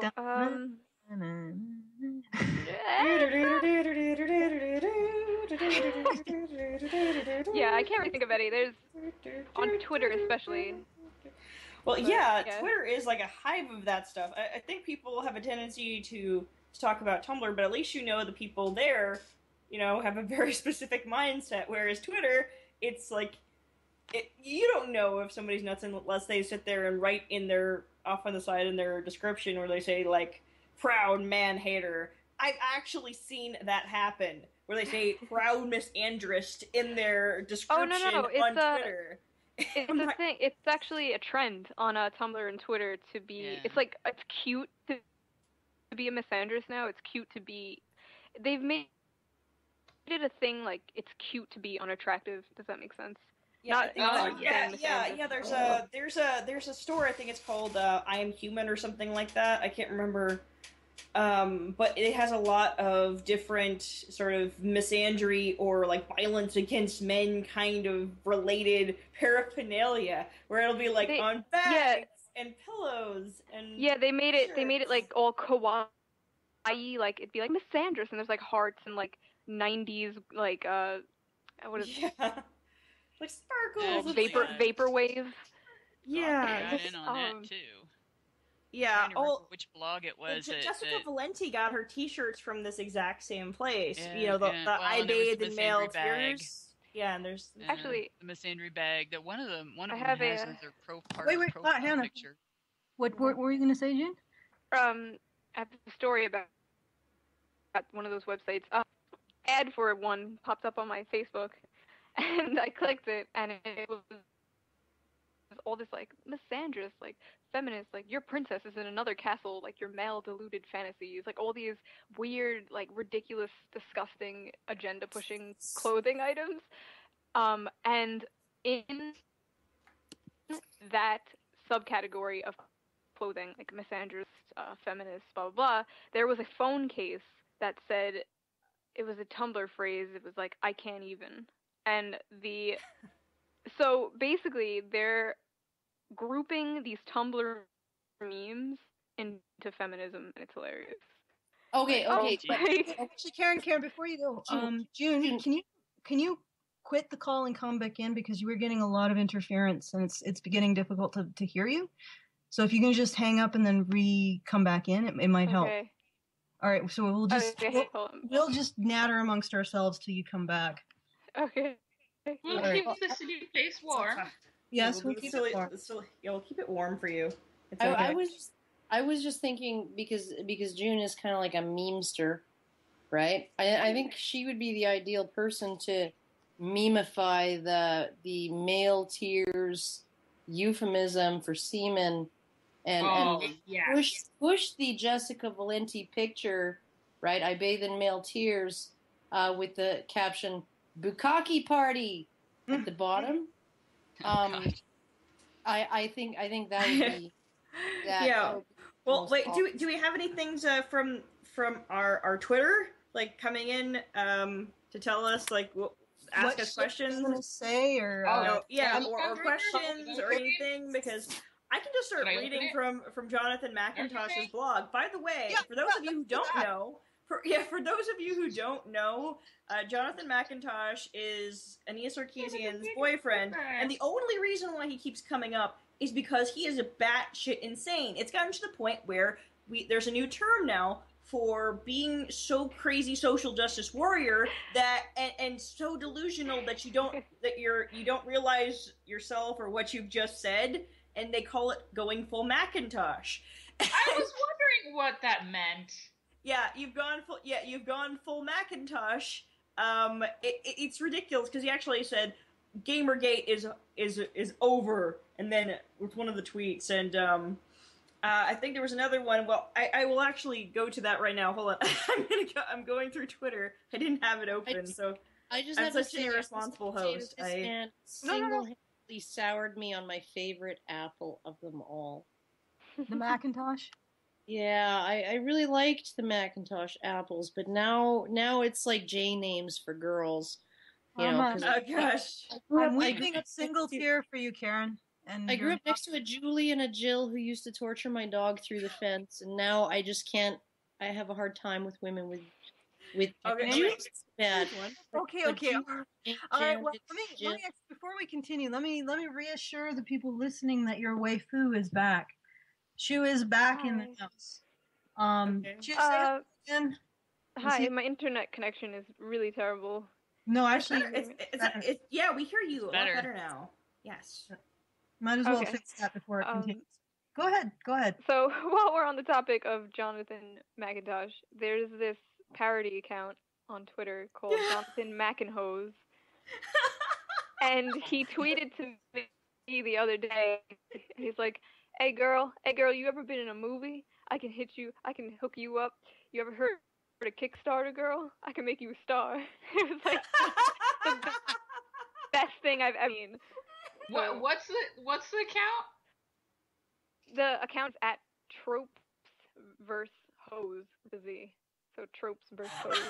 I'm looking this up right now. Wait, are you serious? Oh, I should see it. Jonathan McInhose. Yeah. Oh my gosh. Jonathan Hose. Okay. Have you pulled up Jonathan McIntosh or whatever his name is? Yeah, yes, I have. Well, I have the regular one. Pussy Slayer, Money Taker, Baby Maker, and Writer. Wait. Okay, I've got the real account here, so we got to keep these clear. Like Crystal will read the parody account. Well, there was a different parody account where it got really close. It was so dead on that you couldn't tell the difference whether or not it was done by the real Macintosh. He's a parody of himself. Yeah, he really is at this point. And wait, see here. Is now a good time to reshare my Gamer Dude privilege checklist article and tag it with Gamergate? I think it is. I'm not kidding. I think he linked to an article that helps you check your Gamer Dude privilege. This is. What are examples of Gamer Dude privilege? Wait, okay. But that's gonna require me to go into Polygon. Oh, fine. You know what? I will step into hell for you, Ellison. I will do it for the show, okay? That accrues upon you. Oh my gosh. And we need to start describing actual Gamer Dude privilege, you know, like the privilege of getting kicked when you're down just because you're a guy. Or the privilege of being called a creep for standing too close to the wrong girl. Or you know, how about the privilege of being told that you haven't done anything with your life when you have a job and you pay your bills just because you happen to play games. Or how about this? How about getting your Xbox Live account suspended for 6 months because you called somebody a bitch? Yeah. Okay, here we go, guys. I've got the list. Go on, June. Go on. What are you saying? This is bizarre to me, this whole thing, because before this I was like 98% sure literally everyone on planet Earth has played a video game before and enjoys video games, and now I'm being told that only like white males do it, which is hilarious. And I'm being told this by game journalists who write and make a living writing for video games. You probably had no idea that you were a dude, did you? I had no idea. Well, actually, yeah, like, it's crazy. I'm a white male now. Yeah. Well, I never knew I had so much privilege. You're being accused of that as if it's a crime by other white cis males. That's the I know, that's the best part. Like, Jonathan McIntosh over here. He's the whitest of white guys.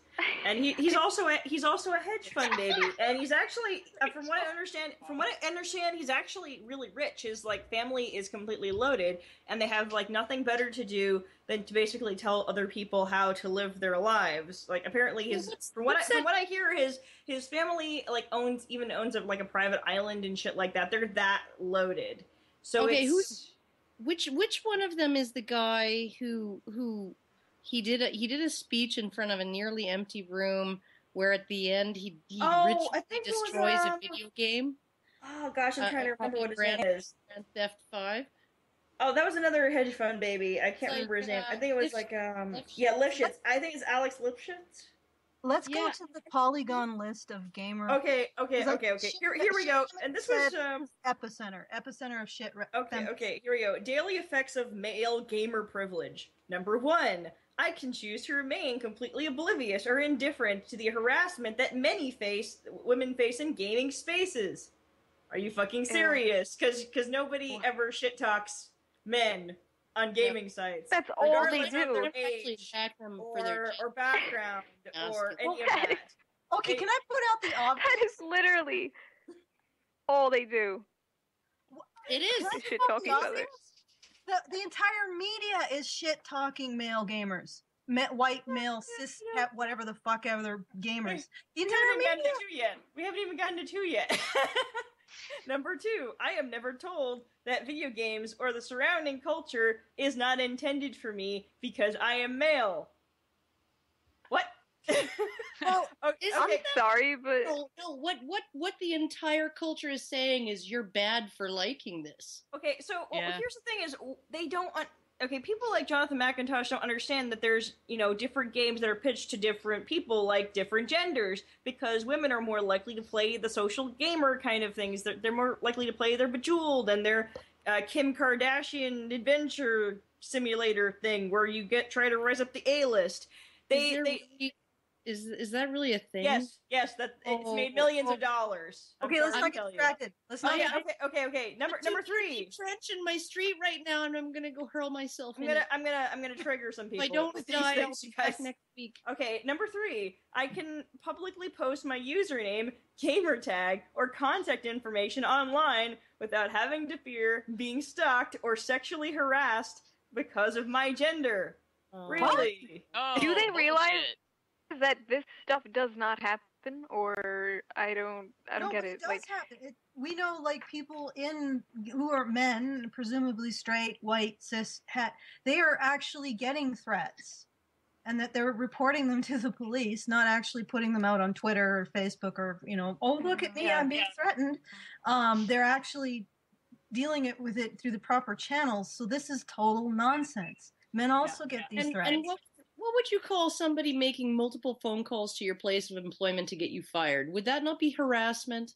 Because you know what, in my mind, that would qualify as harassment. There have been people who have been fired as a result of this for being involved with Not Your Shield or Gamergate, and these people they've decided that they want to engage in public shaming. In fact, if I'm not mistaken, that's what what's his face said on a fucking MSNBC motherfucker who what's his name, Matt Binder. Matt Binder. That motherfucker was actually openly talking about public shaming, like this is something that we should all engage in. Oh man, Stephanie Guthrie, who fucking was planning. She was orchestrating online harassment of Ben Spur, right? And then planning real-life harassment and blacklisting of Ben Spur, right? And somebody said repeatedly to her and politely to her over Twitter, "You're a horrible person." What does she do? She allegedly engages in a criminal conspiracy to have that man charged with criminal harassment because she felt so threatened. She felt so threatened by that while that case was pending, she gave a TEDx talk bragging about how she sicked the internet on Ben Spur. Yep. And how people need to be held accountable for their actions, right? So then there's this dude who's like, ladies, you're kind of going into the realm of revenge rather than just holding people accountable or expressing your opinion. Well, she hasn't fucking charged with a crime.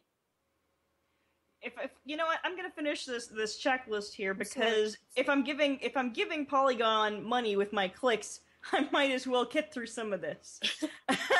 Go ahead. All right. It says, I will never be asked to prove my gaming cred simply because of my gender. Okay, I don't know if anybody is aware that games are an entirely merit-based system where it doesn't matter whether or not you're a man or a woman, you're constantly having to prove yourself through your ability. Don't men have that to applies gamer credits? Like, isn't that they do. the point? Like, I constantly hear talk of noobs and whatever else, and you want your headgear, new guy. You know, it's But like here's the thing: they don't want to prove themselves. That's feminists don't like to prove themselves. They should just be taken at face value that they're amazing and awesome. Well, it doesn't work like that in Gamerland. Like you either suck at video games or you're good at them. I happen to suck at some video games. Many guys, relax. Margaret Thatcher was prescient or prescient when she said, you know, I owe nothing to the women's movement. Feminism is poison, right? It's especially poison to high-achieving women. Ooh. It is. It is. Right. Because every feminist is jealous of women who can make it in a meritocracy.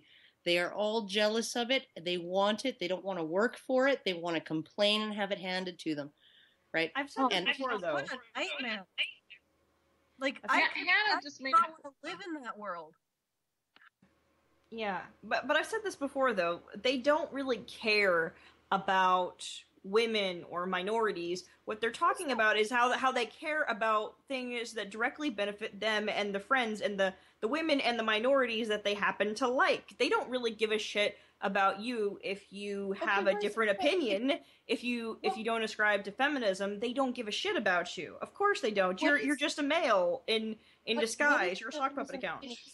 There's a StarCraft, because StarCraft is one of those games that, like, you can actually earn money playing that game at a high level, right? Mm-hmm. Okay, just like poker and shit like that, right? And you know, there's one extremely high achieving player who is a transgendered woman, right? Now, what do feminists have to say about her, and what does the rest of the StarCraft fan base have to say about her? Because as far as I know, most of the rest of the StarCraft fan base, right, has nothing to say about her other than, fuck, she's good, right? Exactly. They don't used to be a dude, but fuck, she's like fucking unbelievable, right? Feminists have nothing to say about her at all because she doesn't exist to them, because someone, especially a transgendered woman, would never be able to rise in a meritocracy of nerddom like competitive StarCraft. The ones that don't fit their agenda don't do exist. not exist. Yeah. They ignore them. Or they'll attack they them. don't. Yep. Attack them until they fit their agenda. Yeah. That's really sad. There's a lot. It's a long ass list. So let me see if there's another good thing on here. Okay. He's basically saying the same shit again and again and again. When purchasing most major video games in a store, chances are I will not be asked if or soon to be buying it for a wife, daughter, or girlfriend. So basically saying that they won't assume that they're buying it for... okay, here's the thing, though. That's such a trivial, little, like, insignificant thing to be angry about. What is that, like, number 4 on the list? No, that's number, let's see here. 13. It's also bullshit. Really annoying about I buy games for my son all the time, and nobody ever makes those assumptions. Pulling things out of his ass to complain about. Well, okay, but there is some truth to the fact that, you know, when I'm going to buy drywall with my boyfriend, right?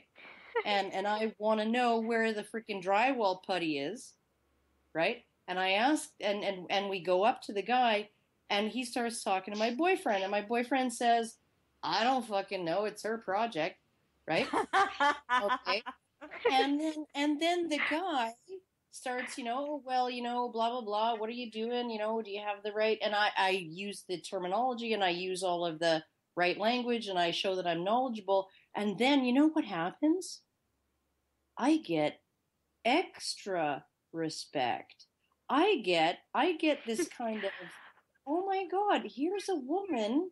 I'm the expert at Home Depot. I'm like the guy who used to do construction, and now I'm semi-retired, and I'm like, I got hired as an expert, and I'm getting paid like copious amounts of money compared to all the other employees at the store because I'm an expert. And this woman knows as much as I do about fucking drywall. See, that's something else.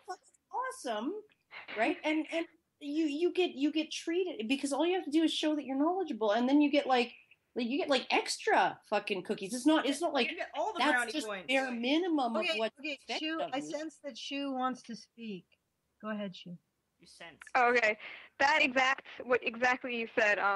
You get extra respect for knowing all that. This is what baffles me about the whole gamer thing.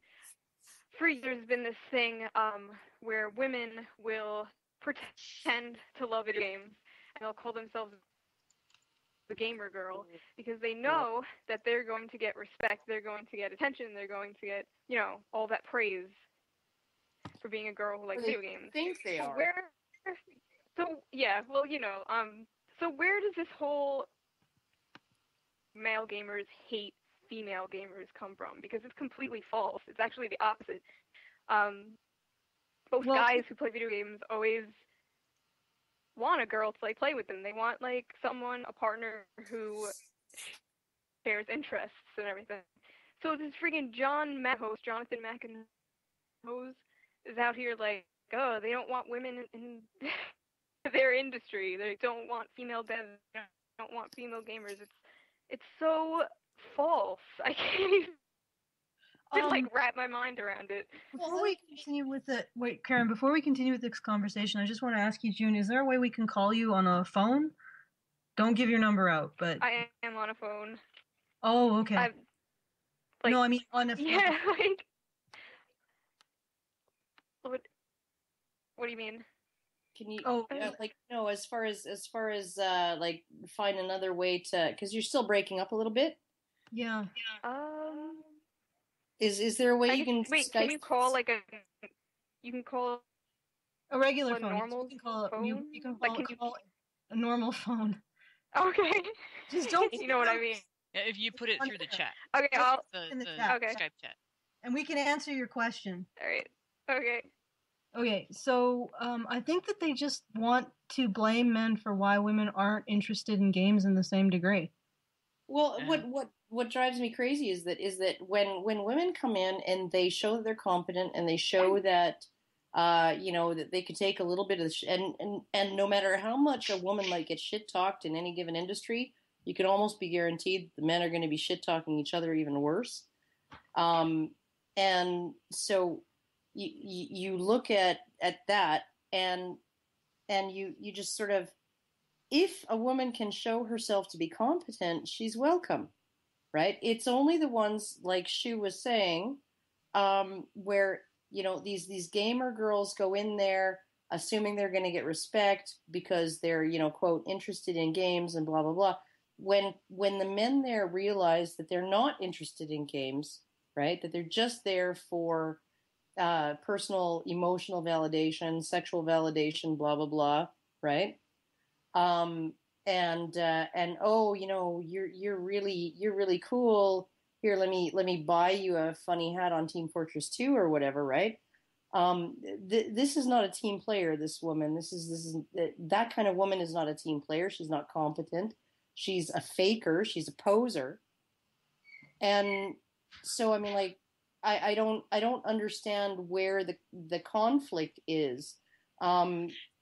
The conflict is, I can tell you where the conflict is. And this goes back 30 years before there were real, video games out there. This goes all the way back into wargaming, Dungeons and Dragons, and all of that shit, where there were women involved already. There were girls involved already. I mean, I've been gaming since I was a teenager. And I've been playing video games since they were available on the public market. I played video games on my Commodore 64. Yeah. We had a Commodore 64. We had, what else did we have? We had an Atari 2600, and we had an Atari computer. We had Apple computers. We have parts for probably right now in my apartment. We have like a computer graveyard in my apartment. We have like 30 different, Wow, bits and pieces of 30 I'm different imagining computers that in in my my apartment mind right that, now. that, It's a that my computer. husband likes to put together. But I mean, there have been gamers who just happened on the side to be female, and it wasn't, girl gamers. It was just gamers. We were just gamers. There was none of this girl gamer shit. And then along come the social justice warriors, and it's like we were invisible all of a sudden. Oh, you can't be a gamer. I'm a girl gamer. I'm special. Look at me. Woo! And it became this thing where you had to treat them differently, and the guys had to treat them differently, and they had to be special, and they had to be somebody, and not in comparison to everybody else. And the grossest thing about it was all the while you can see them looking down on the people that they're asking to give them special treatment. Those people in their mind are not good enough for them, and neither are we. None of us gals who just wanted to play and just wanted to hang out and cut loose and make fart jokes and drink 9 Jolt Colas and eat a box of Twinkies all in the space of 3 hours while attacking a dragon. This we were scum to them and shit. And all of a sudden it you get this, oh well, you would enjoy this group a lot more if you showed up with some makeup, and you would enjoy this group a lot more if you would maybe dress up a little for it. And it's bullshit. It's just bullshit. And that bullshit, guys aren't stupid. They can see through that. They're not gonna sit there and not be able to tell the difference. And like you said, you said you were stupid when you were in your 20s. I was on steroids and antihistamines and all kinds of asthma drugs when I was in my 20s, and I had stupid emotional moments and everything. And I went through a very little bit of that for a few months, where I caught girl gamer fever for a little while, when I realized all of a sudden that I was getting treated extra special and extra nice because I was there, and I was not treating them like shit. And I screwed it up once with one group. And, I learned that was a dumbass thing to do. The girl that doesn't learn that, the girl that comes along and is offended because when she screws up with a group and she treats them like shit, or demonstrates that she's looking down on them, and they come back and they dump her, or they don't treat her the same anymore, or whatever, that girl, that is the fake girl gamer. And of course everybody's going to get pissed off at her, because she's asking them to get pissed off at her. When you shit on people often enough, you don't have any reason to complain when you piss them off. I actually just remember this one. It was a clip, and I forget who it was. It was Crowd Demon or Thermic Light or some other sort of MGTOW YouTuber, right? Who he posted some clips of. It was a game competition at a convention, and it was filmed, and there were 2 women and 2 men, and they were playing in teams against each other on, I forget what game it was. And the women spent the entire time talking about, just shit-talking these men. The men didn't say anything. They were just playing, right? And then the moment the women started losing, they started talking about, oh, you think you can just look at my tits? You think that I'm just here for you to look at, blah, blah, blah, blah, blah, right?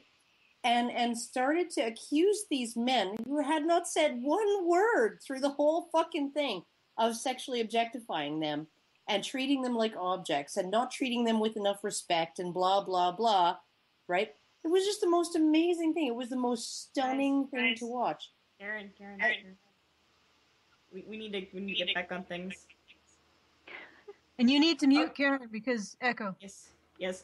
Wait. Do we have any questions on the Badger Twitter? Like, because I don't have access to the Badger Twitter, and you do. So do the thing where you look at your tweets. I'm doing the thing. Okay. Do the thing. See if we got any questions. I didn't do this. I was supposed to do this first. Call in the June. Someone needs to call in the June. Okay. Oh no, I'm here.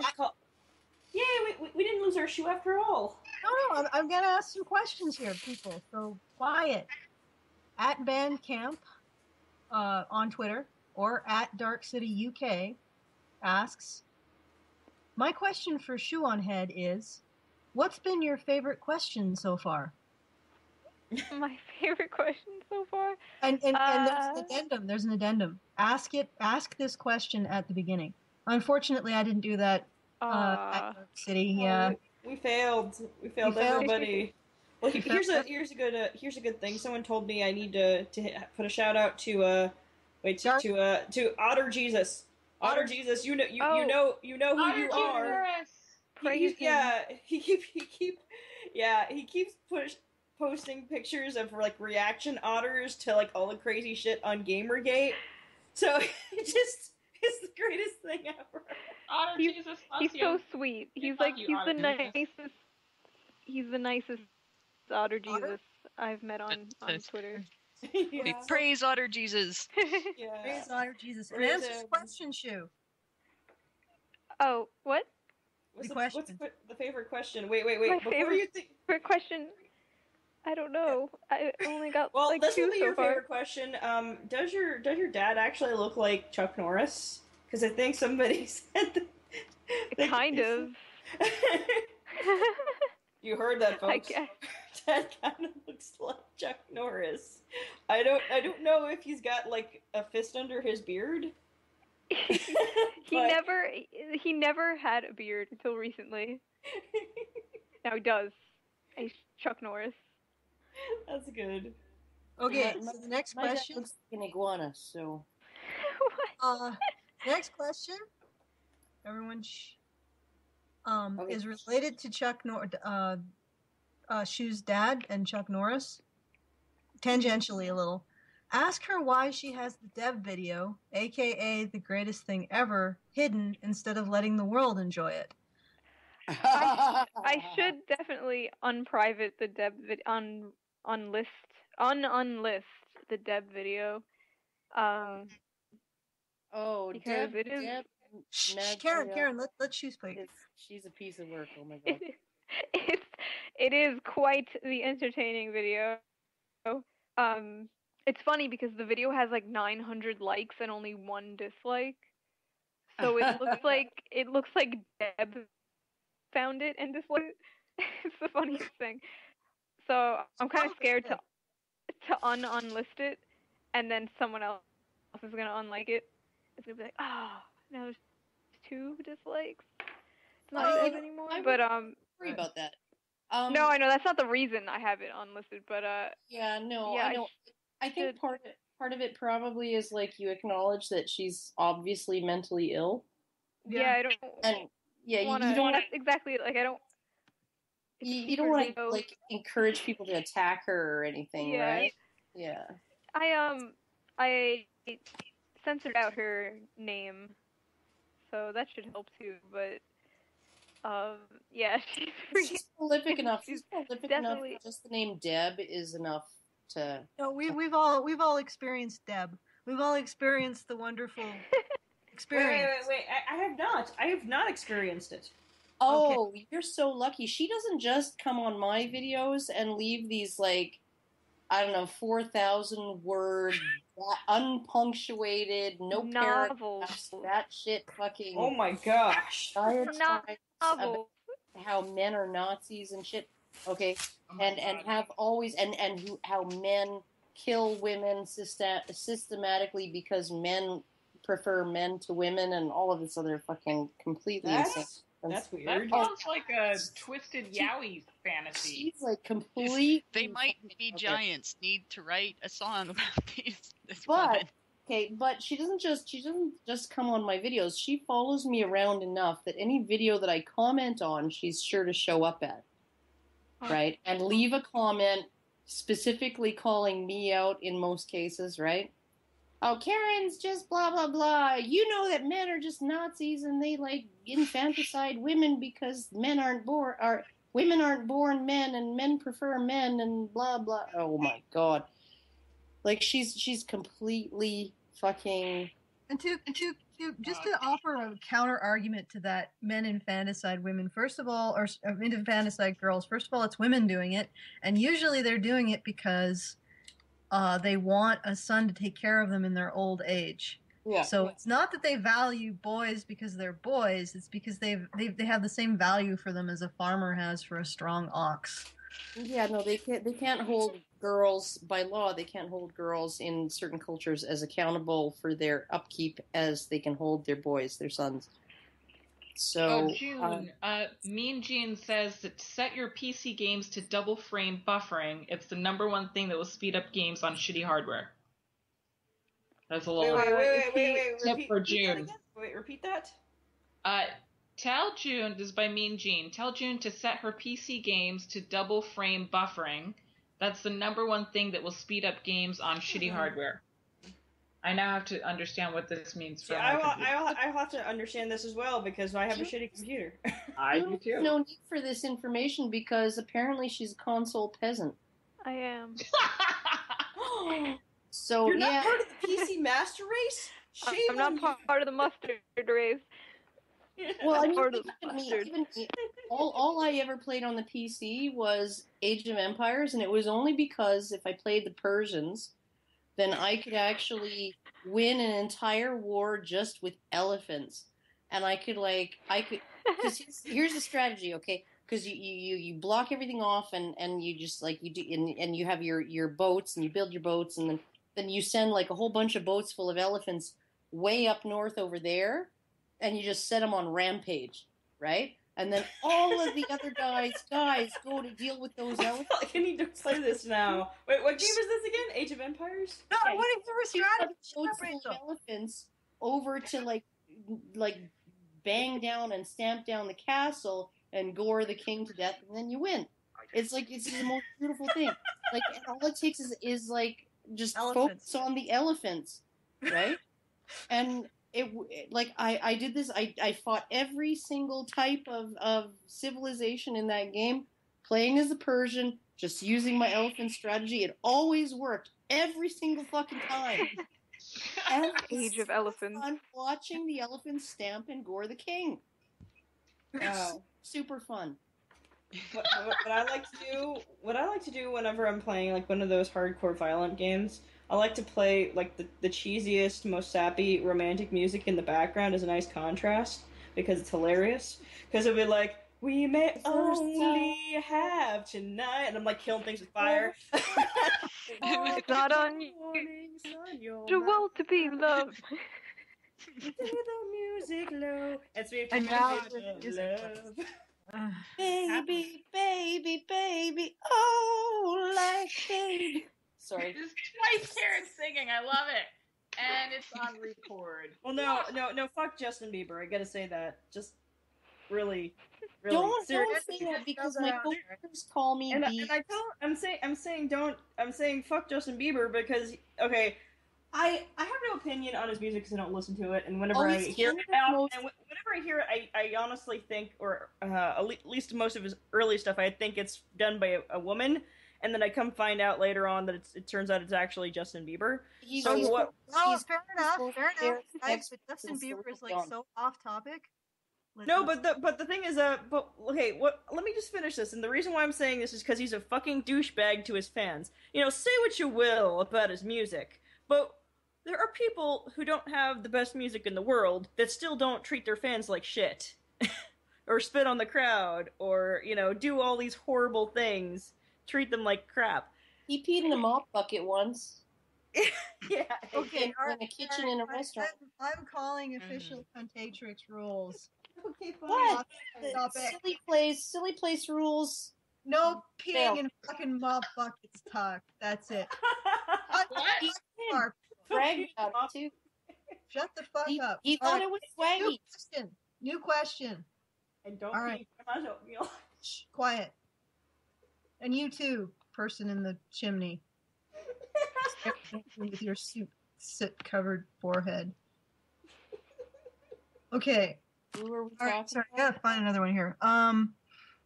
I don't get Gamergate. How is this from people complaining about violence on TV and film since forever? I think someone's missing a verb in that sentence. How is this different from? I'm guessing different. This is from Racknad at Different Racknad now. adjective, actually, Allison. Oh, Just, sorry. I don't know. Yeah, thank you, Grammar Nazi. How is this different from people complaining about violence in TV and film since forever? June, go ahead and make a stab at that if you want, if you will. Well, I hate the term gamers, but I no other word for it. But gamers have been like under fire forever. It's from like as soon as video games came out, and in the 90s, and it's everything has been blamed on them, from like school shootings, murdering. What else is there? There's the Satan religion thing. There's like they're always under fire. I think it's part of it might be it's because the social justice warriors and the feminists kind of see it as an easy target to go after. But none of this has been proven. There's no connection between someone who goes on a shooting rampage to it being connected to video games. It just so happens like, oh, he had a video game up, that must be it. Like, it's like saying, like, when they found Osama bin Laden, saying that they found Call of Duty in his cave and being like, oh, that's why he was a terrorist. Like, it's like No, the Islam had nothing to do with that. I know, but you know, it's. I'm being silly because like it's a very extreme version of Islam. It's a very specific. I know. Oh, exactly. But I think that's what it is. I think it's just because people see it as an easy target. That's I would agree. Yeah. Absolutely agree. Oh, by the way, I did manage to find some interesting shit feminists say. This is from David Foster tweeting. It says, if Joss Whedon and Patton Oswalt have chimed in, maybe it's time to castrate these Gamergate degenerates. Castrate as in cut the dicks off the people with a sharp object? Is that what you're saying? It's like, it says, I'm assuming you object. I'm asking for clarification, and then I'll tell you how I feel about it. And it says, I feel extremists need to be dealt with extremely. That's all. These Gamergate threats are extreme. So yes, Okay, I just want to clarify. So Joss Whedon said that Gamergate people should be... No. David Foster. I don't know. I think he's involved. Is he an act? I think he's an actor. Okay, so how was Joss Whedon involved in this? Oh no, Joss Whedon and Patton Oswalt had previously come out and spoken against Gamergate, saying all kinds of like violent shit about like how they really hate the gamers and stuff, and that these people need to just go away, and they're just misogynists and stuff like that. I'd have to go. Okay, says okay. Let's see here. The most disturbing thing about Gamergate and 8chan is seeing the glee they take as they destroy women in the industry, and that was from Brianna Wu. Oh God! Don't listen to anything that person says. She is legitimately crazy. Yeah, you can tell that in her inappropriately yes. named. Oh, it's appropriate that Wu is in her name. Yep. So yes. Okay, June, do you have more to say on that topic, or whatever topic this is currently at, or shall we go to a new question? Yeah, you can go to a new question. All right. Okay.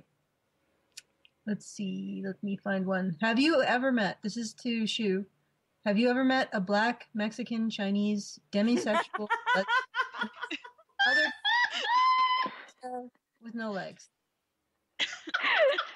I video, by the way.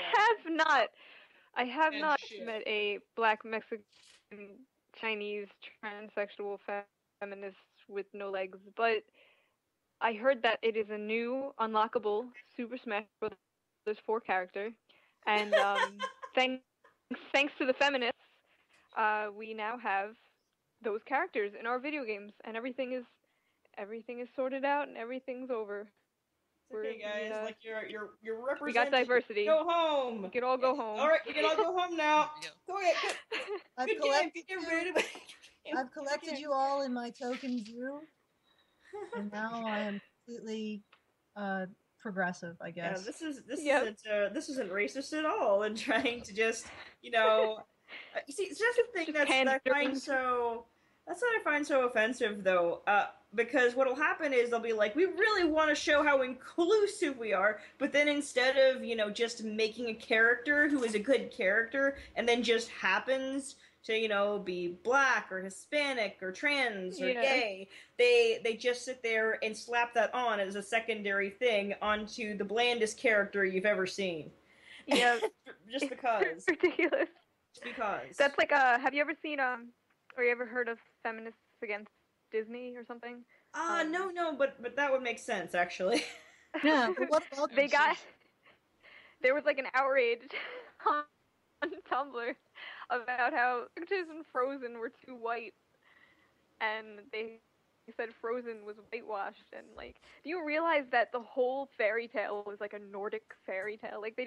They just want to slap black people in there, and they just want to Actually, it was written by Hans Christian Andersen, who is Danish. Yeah.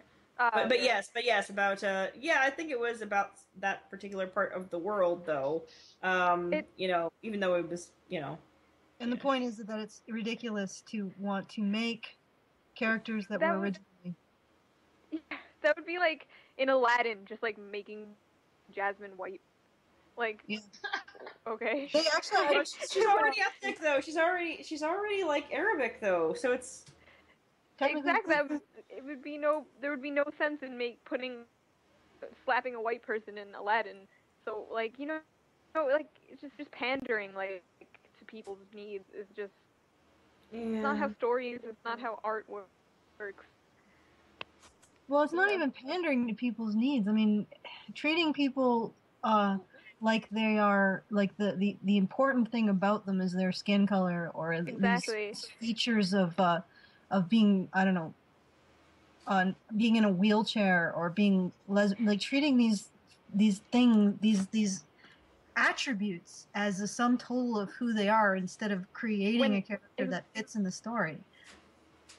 Yeah, and it's they're the ones who make race, who make all these things a bigger deal. They do the opposite of what the people probably want. I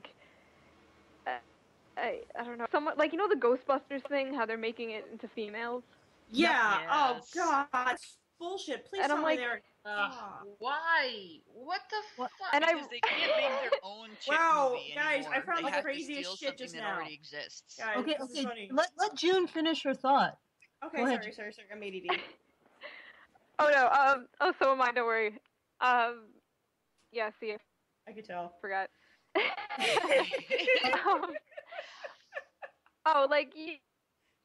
The Ghostbusters things, I hope it's a good move. It actually makes sense as to why they're women, and they're not just women for absolutely no reason. I hope it makes it fun. I don't know, I thought Bridesmaids was hilarious. If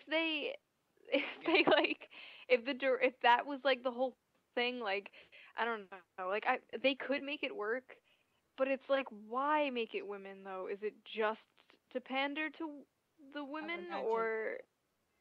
I don't understand what's going on here. There's no reason for it, to be honest. There's none. Territorial pissing. I mean, you could instead just make a cast of men and women together, that are both Ghostbusters and they're being inclusive, but they don't want to do that. It's it's just got to be all women because pandering. So it's ridiculous. If you wanted to make a movie to put women in it, you could write a script to make a movie for women, to act in, instead of taking an existing story and shoving women into that. Yeah, it's there's a million things they could have done that's more creative. There's so many things that they could do but they just don't do it, and I mean, it could be good though. Imagination. It could be. We don't know yet. Yeah, it could be. I mean, I thought Bridesmaids was hilarious because one of the things that it did touch on in that movie that a lot of these romantic comedies don't ever touch on is they don't have as many of the realistic relationships between women and how easy they can sit there and become odds at each other, because here she is, she sees that her life is changing because her best friend is getting married, and then she's got this best friend that she didn't know about, and the best friend is like a total bitch who keeps trying to outdo her when she's trying to be there for her friend, and then it ends in this big bitch fight, and they're just going nuts. So it's like I hope it's a comedy of some sort or something, and it's not just like painful Ghostbusters vaginas. Like I don't. It's like vagina. Oh gosh, it's Ghostbusters. This makes me wonder where they're going to store the ghosts. Vagina version. I really like the realistic portrayal because I don't think people understand enough, or I think they do, but they don't ever talk about it, especially not in the sort of feminist approved depictions of women, which is where you have the realistic relationships where there is like this power struggle against the mean girls, or even against that one bitch in your workplace who for some reason has like a stick up her ass and just completely takes it out on everybody around. They don't ever sit there and acknowledge it. They're like, that's sexist. If you acknowledge that women are bitchy sometimes and are intolerable and they treat other women like dirt sometimes, that's sexist. Okay, speaking of treating women like dirt, I'm going to jump all over this and ask you, Rachel, I heard you a while back saying that you found some shit. Yes. Okay. Yes. I've been eagerly awaiting you telling me about the shit. Okay, wait. I need to read this sentence because it's one of the funniest things. I found it on Reddit's Tumblr in Action. It says, I need feminism because girls literally get demonized for liking pumpkin-flavored things, question mark, question mark, question mark, question mark, okay? Question mark, question mark, question mark, question mark, question mark, question mark, question mark. Oh, you gotta read it like this. That's the Tumblr speak. You have to read it like, okay? Okay? Yeah? Like feminism because girls get demonized for liking demonized. It's just fucking hilarious that it's become that such a novelty product has become so popular among yuppie women that they're so boring. Oh, wait. The most... I got something. Okay. So, the other day I saw this and it was like, stop basic bitch shaming. Yeah, basic bitch. What? A basic bitch. Okay, did you guys watch that video on oh gosh, I think it was on College Humor. It was like a basic bitch, and there was Patrick Warburton on there, and he was talking about there's a girl and she's got like basic bitch syndrome, and it's when it's an extra normal woman whose idea of cutting loose is wearing a pair of pants that says like juicy on the butt or something. Or there's just and they're shaming over that? Basic bitches are apparently like girls who wear Uggs and who drink Starbucks and like wear sweatpants. That's apparently basic bitch. Yeah, you just just like there's something really. You're an ultra regular person. It's not even like. And so there was actually a girl pissed off about it. It was like, I'm sick of this basic bitch shaming. Like this is out of control. I shouldn't be demonized for enjoying Starbucks. How dare you criticize me? Don't you know I'm female? Yeah, but Kenna, that's not even criticism. It's just a joke. No, it's really not. But they don't know that. A lot of people like the pumpkin spice items because me too, and I can make my own because I can just go buy some pumpkin pie spice and then shove it in things because that's how you save money. And you make things pumpkin spice flavored. Yes. Yes, by using pumpkin spice, it's very. I had a pumpkin spice latte today. Yay! You like pumpkin spice things. Does that mean something? I mean, I'm a victim. Yeah, apparently. oppression. I'm being oppressed by my pumpkin love. I mean, no, I'm being shamed for my love of the pumpkin stuff. Guys, don't you... By your pumpkin love? They're oppressing my pumpkin love. That's what they're doing. Oh my gosh, you guys. Stop pumpkin shaming me. I mean... Oh, Jesus Christ. Yeah. Okay, all right. And we know you all like to sit at home and jack-o'-lantern. Jules, the silly place is a pun by Hannah. Cappuccino. You have all been punished. Cappuccino. Okay. Can we let's move on to another question. Okay. Wait, another question? I've got some other questions. Well, I got, okay. Well, No, I got a question. Shh, quiet. Okay. Stop things of anger. Okay. All right. David Midcap. This is a serious question, so I'm going to throw it out to everyone. David Midcap at David Midcap. Oh, this now indicates the time. Never mind. Some say good feminists should stop using the name due to the negative associations with it. Should Gamergate do the same? Okay, can I answer that? It's people don't want feminists to stop saying being a feminist or stop associating with the word feminism because of the negative so-called associations. It's because of the negative things that feminists are doing, like believing in hateful concepts like patriarchy and male privilege and rape culture. That stuff is hateful, and people want to, those individuals, and these ideas wouldn't exist without feminism to pimp them and create them and perpetuate them and spread them. So yeah, it's like we want people to stop associating with feminism, or at least disassociate from those terms and recognize them as hateful. And I'll throw it out to everybody else. Does anyone else want to respond to that? Silence. This is very mute button. You've pretty much covered it. Well, I agree. And it's Gamergate is being a stand for people's voice, is being a stand for people who are being shamed. It's being a stand for people who are losing their jobs, their lives are getting ruined. Where feminism, it's the opposite. It's actually contributing to all of those things. So it's not the same thing at all. And yes, feminism in action is creating monstrosity upon monstrosity and just perpetuating division between people. Where Gamergate is actually uniting people who are being a stand for not being bullied and not being turned into the scapegoats. So yeah, it's completely different. Yeah, the thing is, the difference is logic, reason, actual observable evidence. Feminism has observably negative qualities to it. Gamergate people are not saying that women or purple penguins are, creating a rape culture in which they're raping Gamergate people or anything like that. They're not really promoting these hateful kind of ideological concepts, but feminists are. Therefore, they're not comparable. I feel like I'm throwing this into a void. Have I stepped it's on? the difference between. It's the difference. Oh wait, being I thought my bitched mic was about for on. something you did I and thought my something mic you was didn't on. Oh, sorry. I have passed on the curse to you. Yeah, right yes, you have. Wait, okay.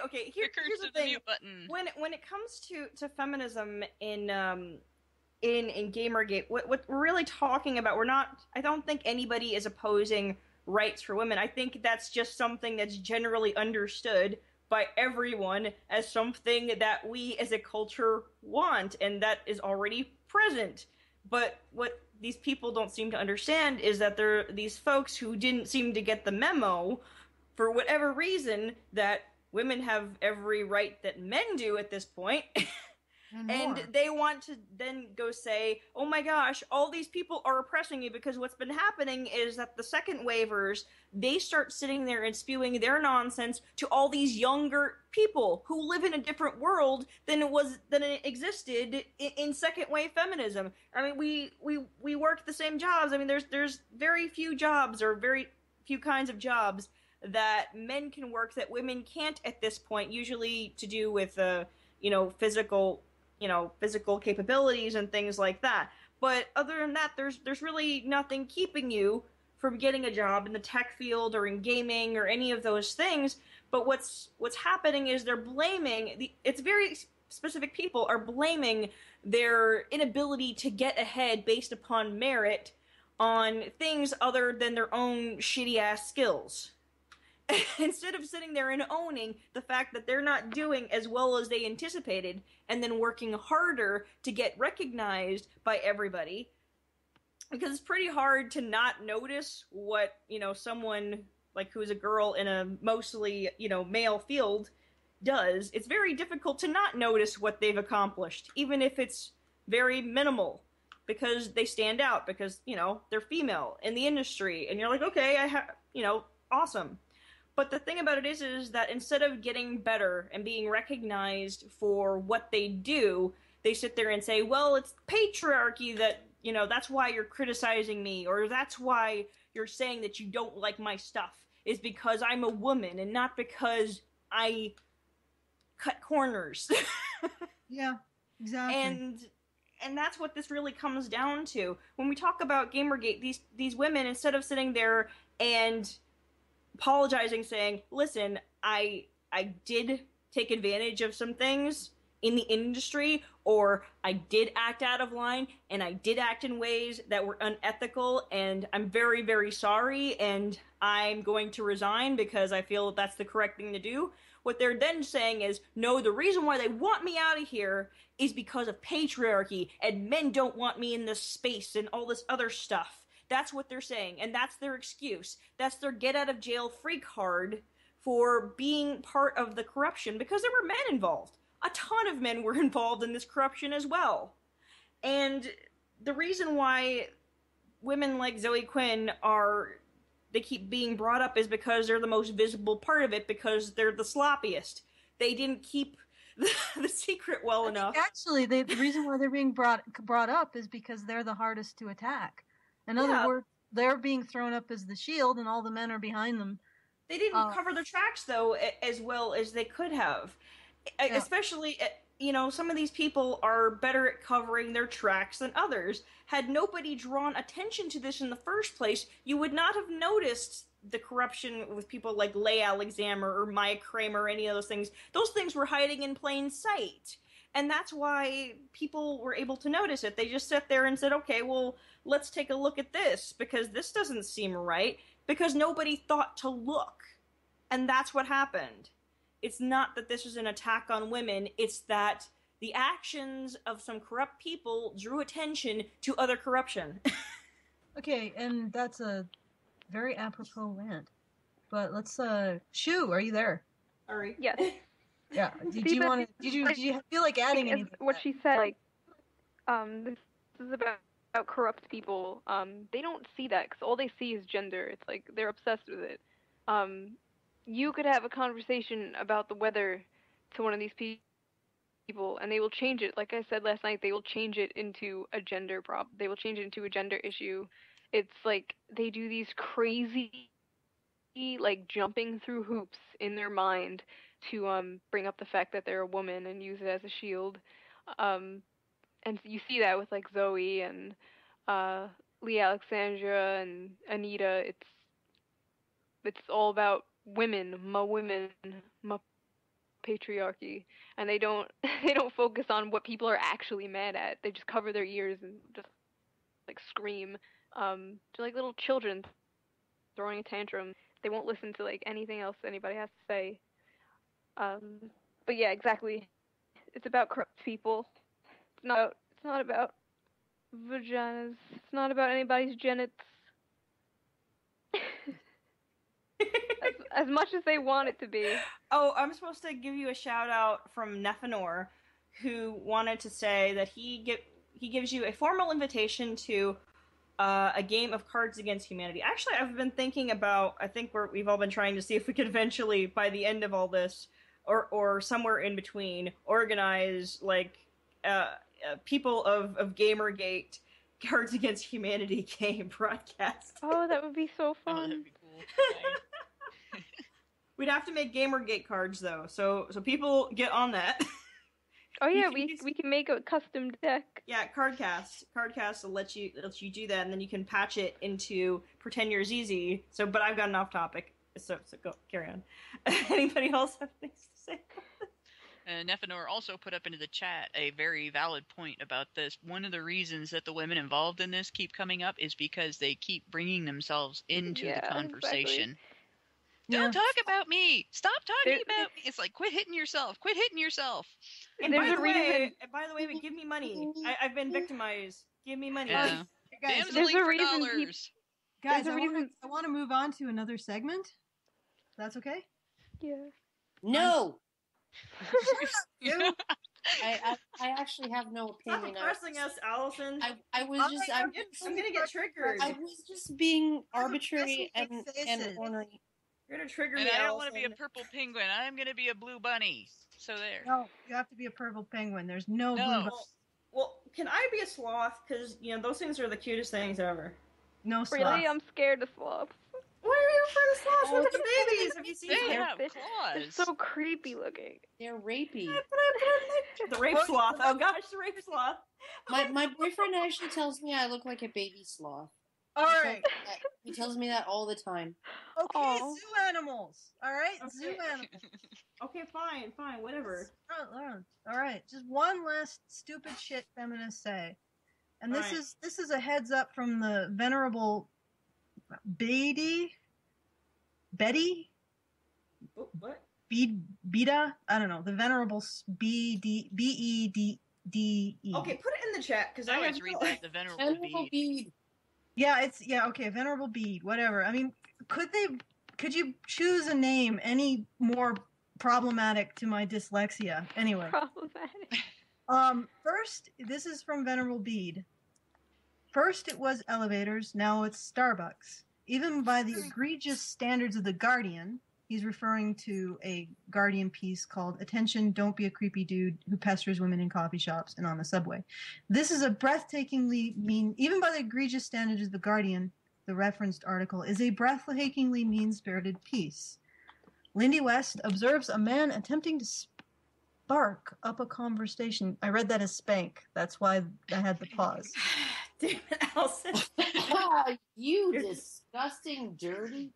I know. No, actually, it's probably just my dyslexia. You are so nasty. Lindy West observes a man attempting to spark up a conversation with a woman in a coffee shop and concludes it to be... Wait, this is illegal now? I mean, it's really... Oh, it's not against the law to proposition a woman in a coffee shop. Here's the thing, though. She didn't say proposition. Let her finish. And she didn't say proposition. Okay. Spark up. Okay, let me just get through this damn sentence, guys. Shut the fuck up. Shut the fuck up and listen. But my privilege. Listen and believe. Okay. Lindy West observes a man attempting to spark up a conversation with a woman in a coffee shop and concludes it to be a subtle form of murder. Conversation is as murder. I must admit that's a first. In the first paragraph alone, West indulges in ageism. The man is older than the woman and is thus a creepy old dude, and offers a critique of his conversational gambit, which she cruelly concludes was insufficiently interesting to warrant the woman's interest. West offers no allowance that the man was simply lonely and wanted to experience even a simulacrum of contact with another human being. Instead, she predictably Bede, the next time you send something, simpler words for the idiot, please, who has to read it. Instead, she predictably segues into rape culture, arguing that men attempting to converse in public with women they have hereto never met is simply another example of men taking from women without permission. Of course, West offers nothing in the way of solution to the increasing atomization of our public lives, and presumably wouldn't care less if the entitled quote-unquote douchebag went home and alone and in love shoved his head into an oven. She concludes that generosity and basic decency are favors, not obligations, and what an example Lindy West sets. Generosity and basic decency are favors, not obligations. I'm guessing that's when a man expects basic decency. Let's set aside generosity, but just basic decency from a woman. That's a favor that she's granting him. Wow. that basic you know, like decency. Lindy West is a fucking piece of work. Let me tell you. Like, isn't she the one who wrote the? Isn't she the one who wrote, "If I admit misandry is a thing, will you guys stop making it a self-fulfilling prophecy"? I think she is. I think she is, and yeah, no, she's a Jezebel. No, I've seen it. Oh, well, yeah, I that think she's explains the it. Well, one. there's your problem right there. Is that she writes for Jezebel? But here's the thing, though. I really have to wonder how. Okay, if you're gonna sit there and start up a conversation, and this is just personal preference. Which of these places are you more likely to meet a decent person to strike up a conversation with? At a bar or a coffee shop? I mean, okay, to meet a nice girl. That depends on the community you're in. Okay, here's the thing, though. At a coffee shop, the girl usually buys her own fucking coffee, and she's already bought her own coffee beforehand. And so the girl isn't just talking to you because you bought her drinks. Yeah, but it's a situation where you're like, "Hi, how are you? How was your day?" Whether instead of, "Hey, do you want to go back to my house?" Okay, so it's a different kind of conversation. But I mean, it's kind of conversation. But it's the reality is that that's not even the point. Like, I know, but it's the point. Is she's saying that basic decency isn't something that women have to afford men. Like basic decency. Where is this? You have to respect. I thought she was saying that she wasted her life, like that he was wasting her life in doing so. But where is the They insist that men respect women no matter what, and yet you cannot. That women are not expected to afford men basic decency. This is one of the things. They're substituting my daughter, the word respect for venerate. That's why. My daughter, like, 'cause she works often late at night, right? She's 18. She works late at night. She walks. We don't live in the nicest neighborhood. Actually, we live in the sort of like the 6 block by 6 block neighborhood in between the Rent-A-Room by the Hour Hotel and the drug strip, right? It's a very, very nice neighborhood, but it has a lot of foot traffic through it that is going in between that hotel and the drug strip, right? And so she walks home from the bus stop through this neighborhood, sometimes at like midnight, and she gets hit on, right? She's not the hottest chick, but she gets hit on, and here's the thing, right? They'll be like, "Hey, good looking, we're going to a party. You want to come with us?" And she'll say, "Oh, no thanks, but it's kind of you to offer, and it was really nice to meet you." And she'll shake their hand, and they're so stunned, right, that she's half a block away before they even realize what happened. Yeah, I mean, right? It's funny, because, you could actually shut this stuff down by treating men with basic decency. "Oh, thank you for the offer, but I apologize, I must refuse." And they're so nice to meet you, and I see you as a person. Yeah, and then they just, and the reality is that I've actually heard of another anecdote where a woman, I guess she was a feminist, I don't know, but what she did was when she was being catcalled, she used to respond really aggressively, but then one day she decided to just look at the guy, smile, and say, "No thanks." And he said, "Oh, so you're not like that. I'm sorry for what I was saying. I got the idea that you were a bitch." The catcalling, I don't even know if like 95% of it is actually sexual. I think a lot of it is simply just wanting to throw throw a stone at the rich guy's hat and knock it off. Yeah, so, no, honestly, I was standing in the grocery store, and I was like, I was poor at the time, right? Single, and supporting 3 kids, and I was like furiously trying to calculate the price of cheese based on some cheese that was in a 906 gram package and some cheese that was in a 750 gram package, and trying to, do the math in my head to find out which was cheaper, right? And I'm just like frowning, trying to do this math in my head. And I glance up, and there's this guy, and he's looking at my butt, right? And of course I'm still frowning because I'm still trying to do math, right? And as I'm looking at him, and he gets this look of extreme mortification on his face, and he just kind of goes white as a sheet and like turns and goes the other. And I realized like a second or two later, oh my God, he thinks I'm mad at him for him looking at my ass. And I wanted to go after him and say, no, it's okay. It's okay to look at a woman's ass. Yeah, well, it's the reality is okay he's probably do gotten that. a lot of abuse when he's been Yeah. doing that. But I gotta shut you off there, Karen, because we are in the final stretch. Yes, we are. We are in the final stretch. And Okay. But before we go into the final stretch, let's give Shoe an opportunity to respond. Do you want to have a final word and maybe a final question? June? I don't really know what to say. It's okay. It's okay. That's okay. We should have you back on. It takes a while to get used to us and be able to get a word in edgewise. Yeah, well, you gotta come back. You gotta have elbows, but I can give you a final question from one of your fans, if you like. Sure. Okay. This is from Martin R. Oh God. Vuilimot at Tuscan. Oh, you people hate me. Martin said, "Shoe, how do you keep your octopus legs hydrated?" Oh God, it's this guy. Oh, so this is a normal thing? He's he's convinced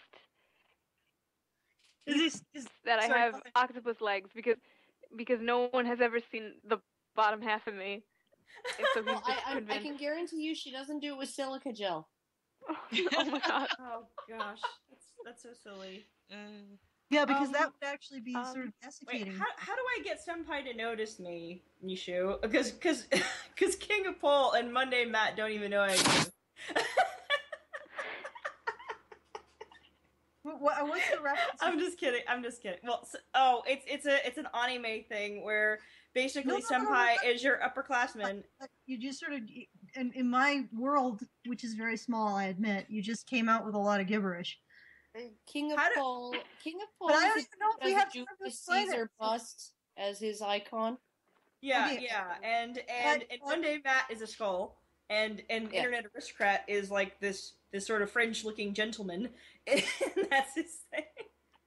Yeah, I know, but it's like at this point in time, I can't even get you to explain all of that gibberish that you threw at me. I can't. Okay, it's an anime reference. Basically, Senpai is usually it's an acknowledgement of somebody being of a higher status, like an upperclassman or something like that. And the ongoing trope in romance anime is that there's an older guy that you want to notice you, that you've got a crush on, or something like that. But the ongoing joke is that you're like, you admire somebody, or it doesn't even have to be somebody that you're interested in romantically. It's someone that you admire, and then but they don't even know you exist. Okay, but okay, no, I can't. Okay, I gotta shut you both up. We have no time left, Karen. No time. 4 minutes. 4 minutes. What is wife? waifu? We don't have 4 minutes left. That was like 2 minutes ago. Okay, we have 2 minutes. What is waifu? It's a fictional girlfriend or girlfriend that like you will never, basically unrequited love situation where you admire someone from afar and probably cry while masturbating to yourself and thinking about her on a pillow. You're everybody's waifu. Yeah. Well, you're people's waifu, Karen, as well. Karen, you're my waifu. I told you this. I don't know why you don't listen to me. Okay, all right, people. We're in the home stretch. Like you guys all got to shut up. Thank you, Shu, for coming on our show, our lovely little show, and putting up with us. And and that you just have to ram your way through with these people, like I'm doing right now. But it's got to barge in. You got to build up your way through. So you got to yell. Yeah, okay. I am yelling. Make animal noises. Yes. Shut up. You don't even yell, Allison. Oh my God. I am yelling. I'm yelling pretty hard. You're not fucking yelling. Yelling? You want to hear yelling? You want to hear? I want to hear yelling. I want to hear. Okay, bitches, calm down. I gotta do the announcement. All right. I gotta do the final announcement. Patron, since you guys who are listening, not the people that I'm yelling at the show, come this far, consider coming a little further. And if you like what we have to say, if you want us to help to spread our message of evil, and maybe I'll yell it at some Gender point, equality. of gender equality and actual actual equality that includes men instead of excluding them, please consider donating on our Patreon, which is at patreon.com/honeybadgerbrigade. And yes, I have fixed the link so that actually works. And you can donate there. That helps us to do the production, to set time aside to do this stuff, and to go across the land. Yes, yell it across the land. And the reality and go is on that, trips and things like that, and visit you guys. Well, no, go on trips to support people at men's rights conferences. Yes. All I gotta know is you guys ain't paying me for the Gilbert Gottfried shit, so. Silence Winch. And you said silence winch to Karen? Yes, I did. God damn it, Allison. Yeah. So if you want to see this Karen.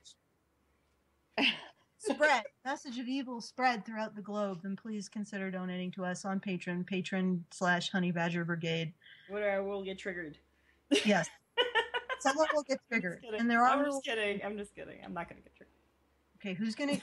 Anyway, end it. It's so horrible.